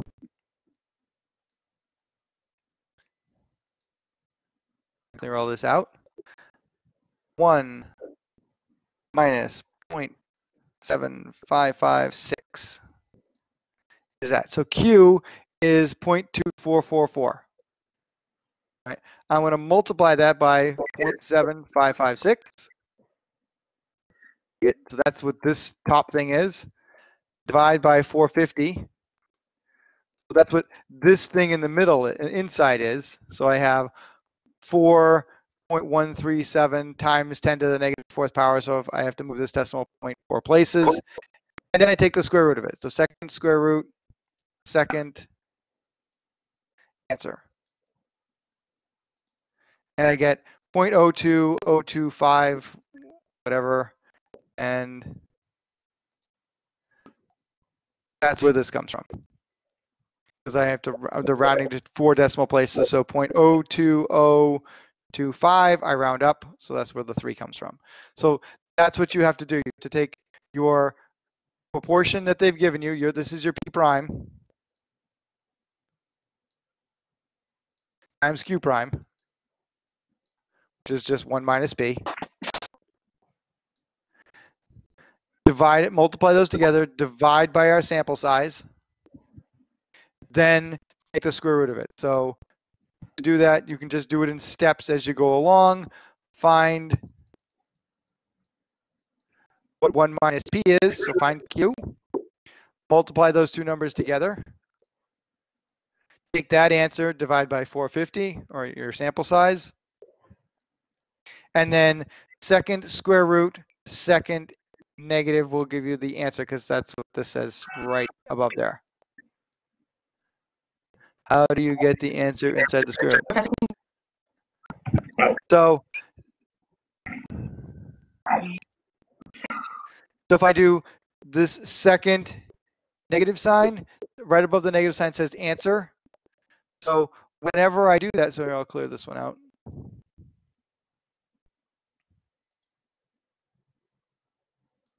So second square root, second answer. It just puts the negative inside the square root thing. And that's how I get that. Welcome. And this is the only thing you're going to need. That's the only place you're going to need that. We don't use it for anything. We don't calculate this stuff by hand. So we don't care. Like, this is the only place that it matters, is just in this one little question. And then why do we use the normal distribution? Because it's a proportion. That's it. There's no other reason. So, and notice the other things say student binomial. So none of those things are working because we're not. Yes, this is a binomial because there's two outcomes. You plug it in, you use your seatbelt, or you don't. But we're not asking about what kind of distribution it is. We're building the normal distribution because that's what we have a proportion. We know the proportions when we do confidence levels are always going to follow the normal curve.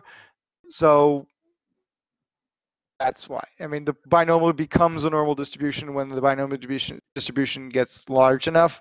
So when the sample size gets large enough, so that's what's happening here. And again, this is a sample from everything. So it's not just it's not just one time through. This is continuous samples. And then they ask us to find the confidence levels. Well, again, we're going to go to stat, tests. We come down to confidence levels. And so there's one proportion and two proportion. People always go in and go, oh, I'm doing a z-interval because this is a proportion, and they pick this one. And they're like, well, where's the standard deviation? Where's the mean? We don't have means. We have proportions. That's why they have one proportion and two proportion. So make sure you're using this one, not this one. And so it asks us, what is our sample successes? What is our sample size? So I had 340 and I have 450. What's my confidence level that I'm doing? 95%. I hit calculate, and it gives me my ranges. That goes the stuff that goes here and the stuff that goes here. These are still the same things. This is my confidence level. This is the error that's left over on each side divided by 2. And this is the same thing. We take these two numbers, subtract them, and divide by 2. And that's what we added to our sample proportion here, this 0.7556. We added this number to it to get this one, and we subtracted this number from it to get that one. So that's where that error bound comes from. So we take these two numbers, subtract them, divide by 2. And that will give us that thing. And then if the survey was done over the phone, what are some problems with it? Well, it's not accurate because not everybody has a phone in their house anymore. A lot of people have cell phones. So if you're of a younger age, you may not have a landline. This is probably true because although it's probably not 24, it's probably a little, the age number is different. The age is probably different, but this is why this is not true, because like there's a certain age group that no longer has phones in their houses. I don't know what it is, but it's becoming, more and more popular to not have a landline. We have a landline because we have bad reception in our house on our cell phones. So we have to have a landline because otherwise you can't hear me when I'm talking. I have to go outside. And even that doesn't always work, because if I'm down on the ground, you can't hear me because the house is in the way. So, like, children who do not answer the phone will not be included. Well, okay, but we weren't really asking them when they're driving, because children shouldn't be driving in the first place. They don't tell the truth because they're told you should buckle up. It's the law. So they may be lying about that. It's, similar things. We don't, like whenever we're told that we have to do something, we tend to say, yeah, we're doing it until we get caught not doing it. So, do you wear a mask? Yeah, I always wear a mask. And then you're like, I hate wearing a mask. I don't wear a mask unless I really have to. Like, unless I'm inside teaching my classes. I'm, like if I'm outside, I'm not wearing a mask because, we're outside,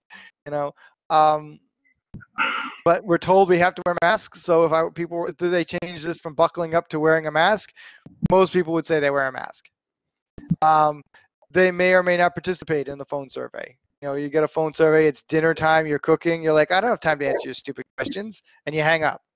Or you're like, who's calling? And you see it's not your wife or your kids or your mother-in-law, so you don't bother answering the phone because you're cooking. So that's the problems with calling people on the phone and asking them. So that's why it's those things. This one I always feel uncomfortable with, and I'll let you know up ahead of time. I'm changing this to cars. I don't really want to talk about this. So they ask people what kind of cars do they have, and they asked 1,707 people what kind of cars they had, and these are blue cars, and these are red cars, and these are white cars, and these are black cars. All right? Or these are the people that they asked. And they found that Asians, 79% of them have a red car, 71% have a blue car, and 65% with like a green car. And we'll just leave it at that, and you can read it and understand why I don't like the question. From that, they want to then create they want to find 95% confidence intervals of those three things. Okay, and so what we're doing is we're finding the confidence intervals of this number, knowing that there are 255 Asian people in my survey. The rest of it is complete. We don't care about any of the rest of this, right? But 255 Asians were asked, and 79% of them said they'd want a white car.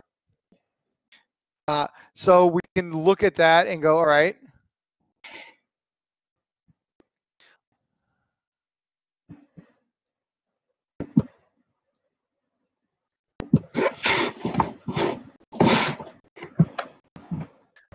So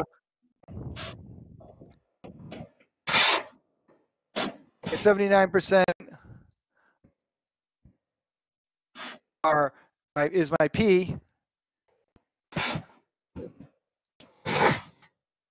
and my N was 255.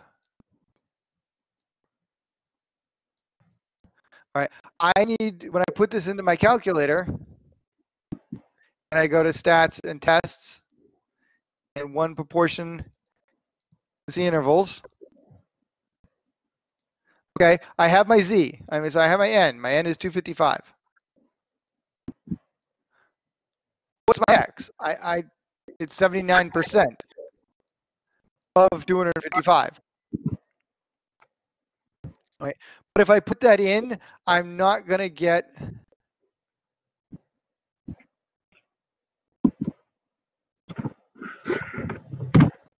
I'm going to get 201.45. I don't get a whole number. And so when I run this, I'm going to get an error because I can't have partial successes. Okay, so you have to round.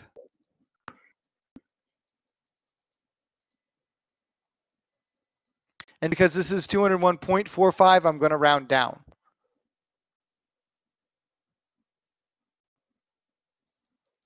All right, and that's so 201 people out of 255 people. That's what gives me about 79%. And I can see it's 78.8%. So yeah, that's probably what they did. And so here's my proportion. Here's my Z intervals for that value. And again, so here I have 73.7381 and 0.8384.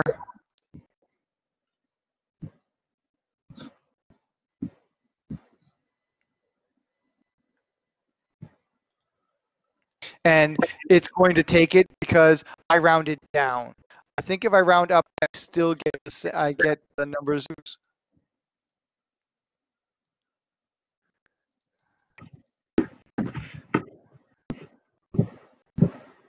If I said this was 202,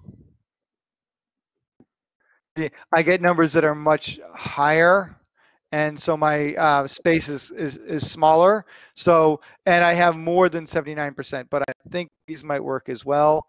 Let's see, 0.7424 and 0.8420.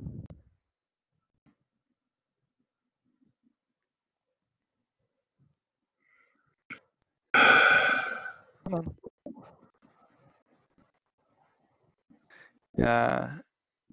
Oh, I have too many decimal places.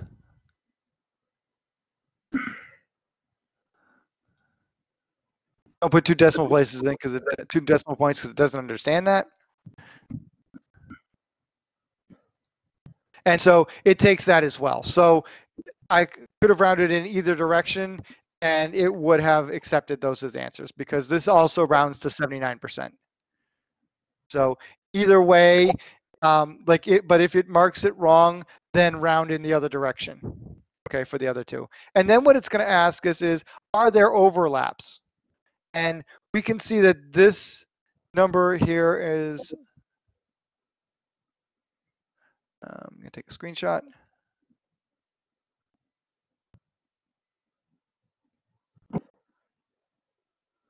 Of this stuff.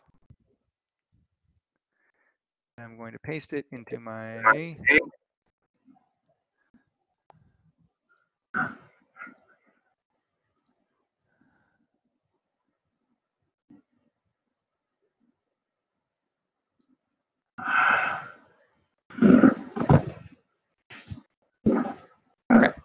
So I can see that this number here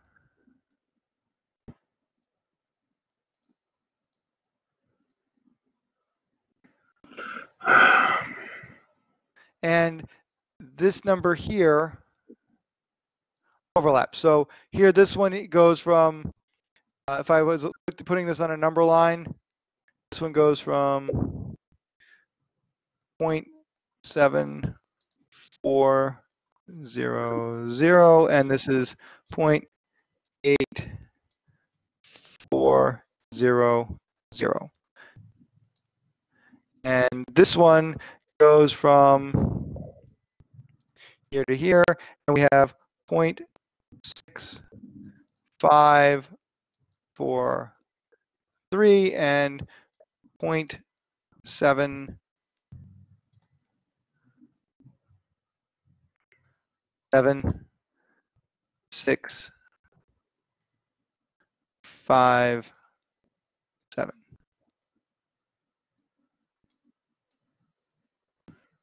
I think I get better at this as I go along. So because there's overlap in this space, right, then this here might actually be smaller than this here. Okay, because the true proportion, we're looking for what is the true proportion.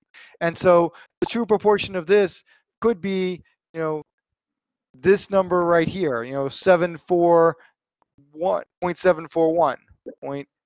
0.7412, and the true proportion here could be 0.7511. So this value could actually be higher than this value. And that's what it's looking for at overlap. So that's what it means when we have overlap, is that they may actually be at different spaces. And this one here goes from here to, oops.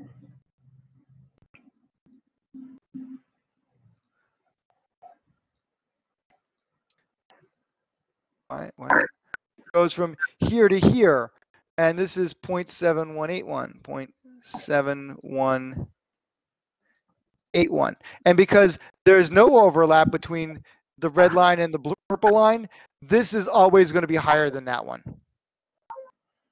Okay, there's never according to our confidence levels, there's no chance of this purple line ever being higher than this red line. Okay, if we are correct, if our 90% confidence levels are true, there's no way for the red line to be smaller than the purple line. All right, and that's because there's no overlap, and that's what they're asking about in this question. Are there overlaps? What do the overlaps mean?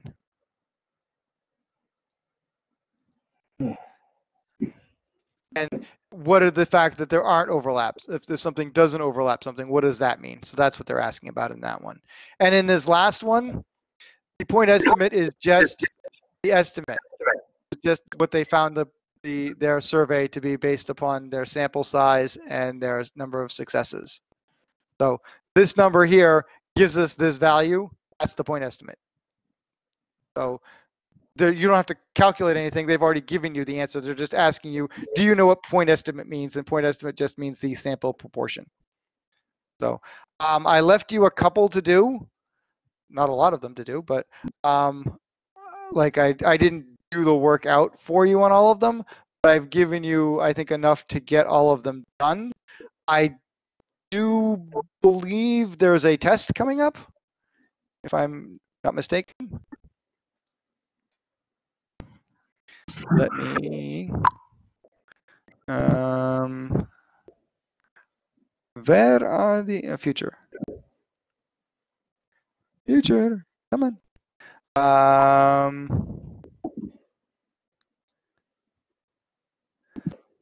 Next week, I guess.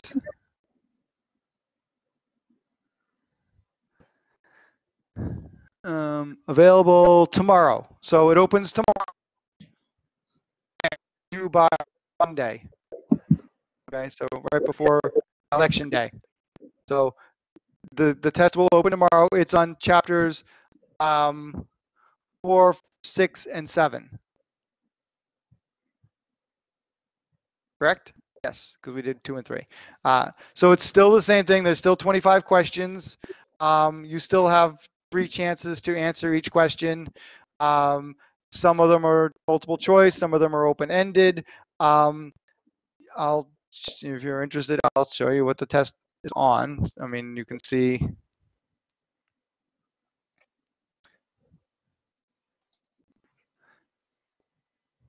Oh, that's not the one I want. Edit. That's the one I want.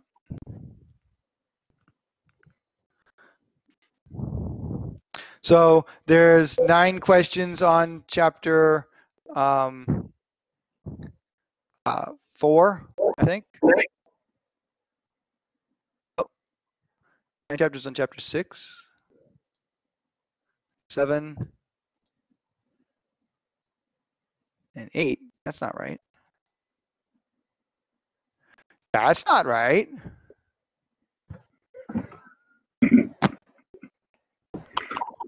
That's wrong.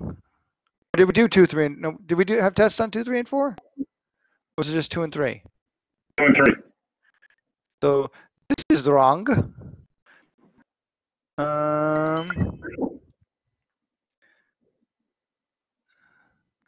Let me fix that because that's not good.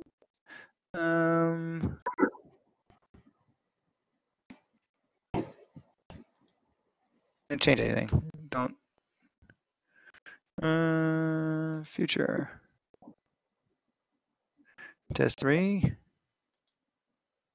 Test 2. Well, no, but I want to see this test. Do I also have test 8 in test 3? Because that should be on 8, 9, and 10.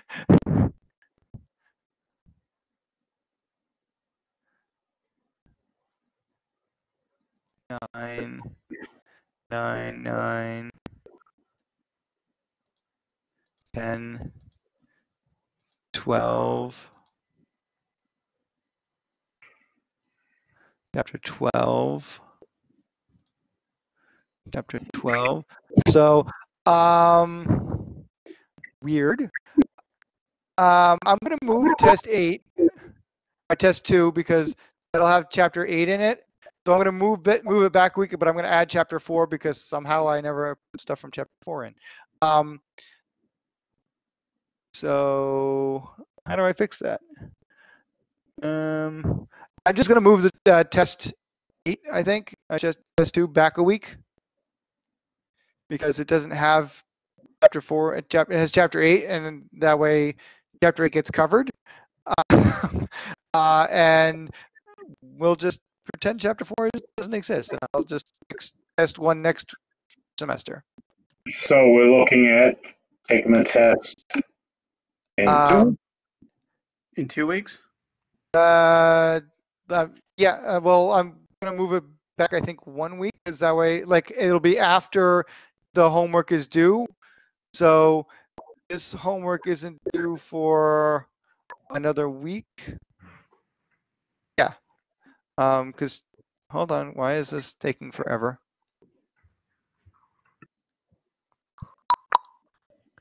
Come on.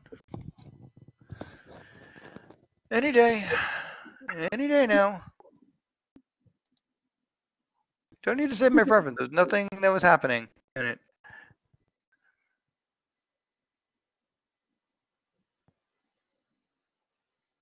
Come on, you silly machine.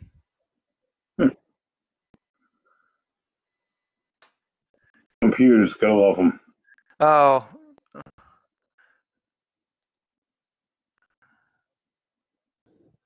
Any day now. Oh, good.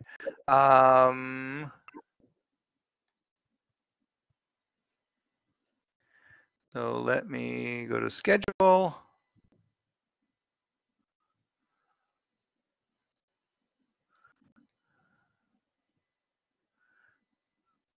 This is due November 1st.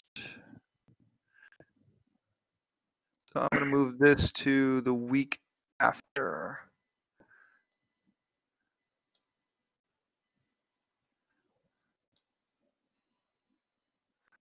So it'll open up on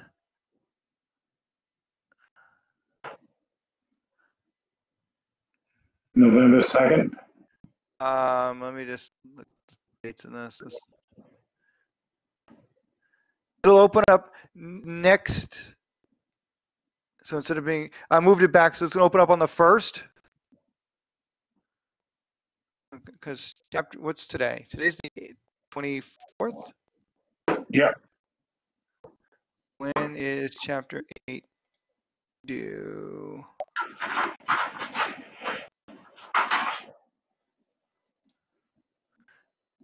This opens today. So chapter 8 isn't due this Sunday, but it would be due the following Sunday. Next Sunday, right? And then, yeah, and then the test will open up that day. Test will open up that Sunday. Oh, no, it should be Saturday. Edit schedule is available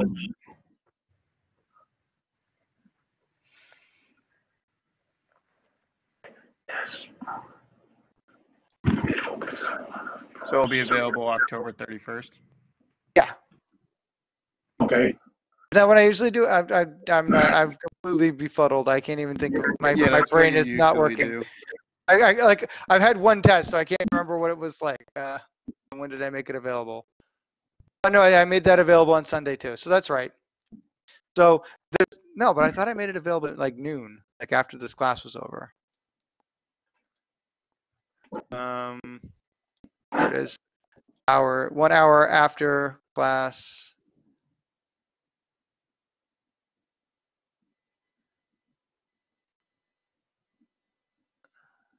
starts. Okay. So I'll make it 3 hours after class starts. Yeah. So it'll open up at noon on Saturday. So after this class is over on Halloween, you can have a test. You can have a test.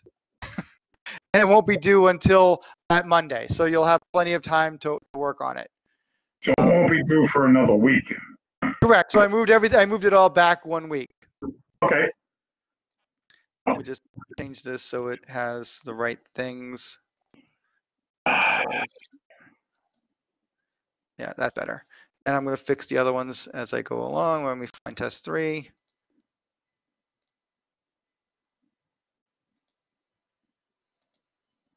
Will chapter 4 be in? No, it's going to be 6, 7, and 8. So we skip chapter 4.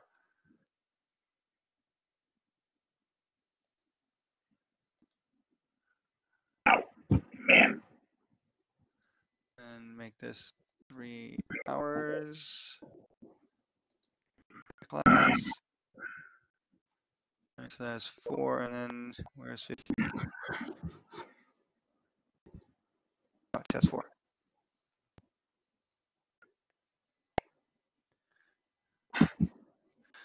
Okay. So the test start date is 11. No, it's Halloween, so it'll open up on right after class ends on Halloween, and then it won't be due until the Monday afterwards. So if you forgot to do this week's the last test, you really want to make sure you get this one done, and because I had some people who didn't do the last test, it happens. But I'm just reminding, where did my stuff go? Did it get closed? Did I close? I closed it. Oh no, I didn't.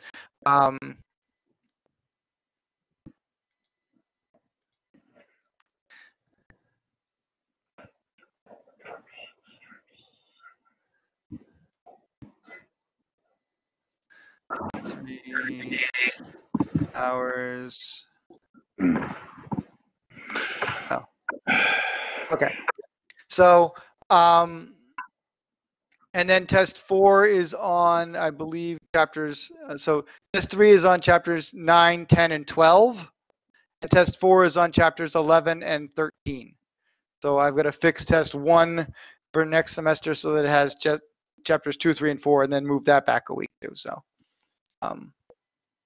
so everything will be fixed, or maybe I'll just make a test for test 4. I don't know, chapter 4. I don't know. I'll figure it out. But so I'll work with that. I'll worry about that next semester when I forget, and then have to go all through it again. So the test I was wrong isn't going to be this week. It's going to be next week, and it's on chapters 6, 7, and 8. You got that? Got it. Cool. Test 2, 6, 7, and 8. Yes, perfect. Anything else that I've forgotten? That anybody has questions about? Doesn't understand? We just make sure that there's messages. I have 13 messages.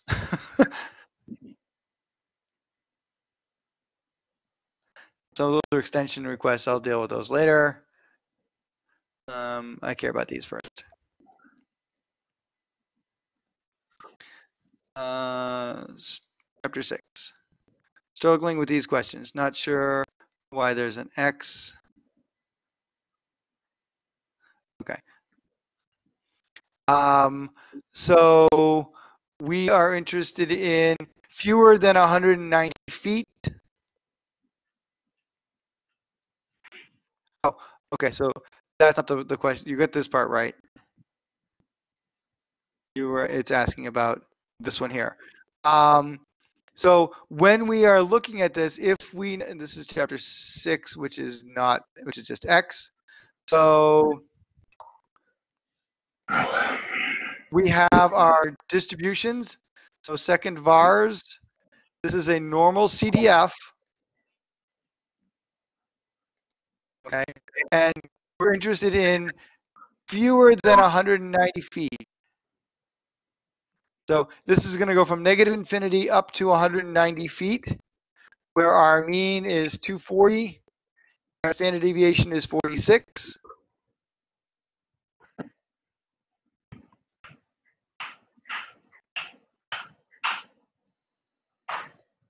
Up 190, our mean is 240, our standard deviation is 46. We graph that, and that's going to give us our value. So I'm not quite sure where you get this. I have no idea where you get this 5.5. I couldn't even, because remember, all areas under curves have to be less than 1. So I'm not sure where you get this 5.5 at all.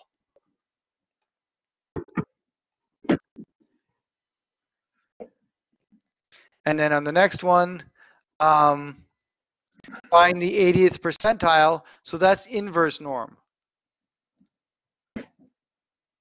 So inverse normal, where the area is 0.8. And again, our means were 190 and 46. And we find, oh, was it 240? 240 and 96. 46.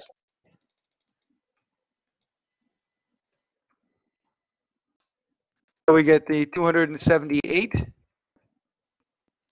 That's where that one comes from. And the graph, 80% of the values are below this number. So we have to find the ones that are below, and that's the only one. And then what is this? Well, again, 80th percentile, that's the probability that it's less than this 278. So that's all that's asking. So that's how those work. You got to remember to put in the values, use your normal distribution for that. So I hope that answers that question.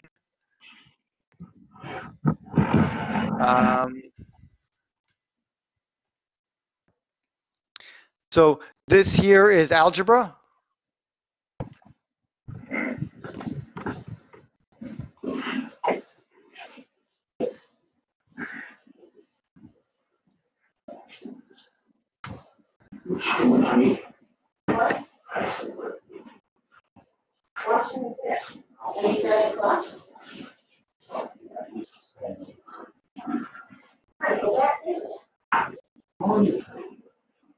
Okay, C given D is equal to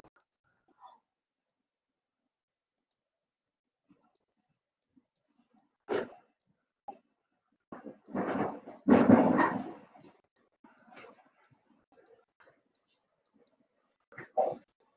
probability of C and D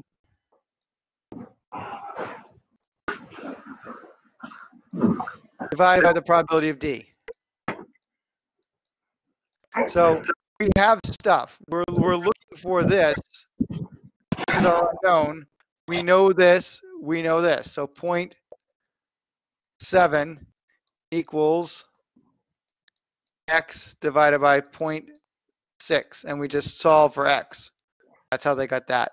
And then we use this to find the other one, which is the probability of D given C. So we can't find this until we find this. But now that we have this, we know probability of C, we can solve for D given C. So that's how you get those two done. Okay? I think that's everything. Class dismissed. You guys all have a good one. Enjoy your weekend. Thank you. I'm going to try my hardest. All right, I'm going to stop the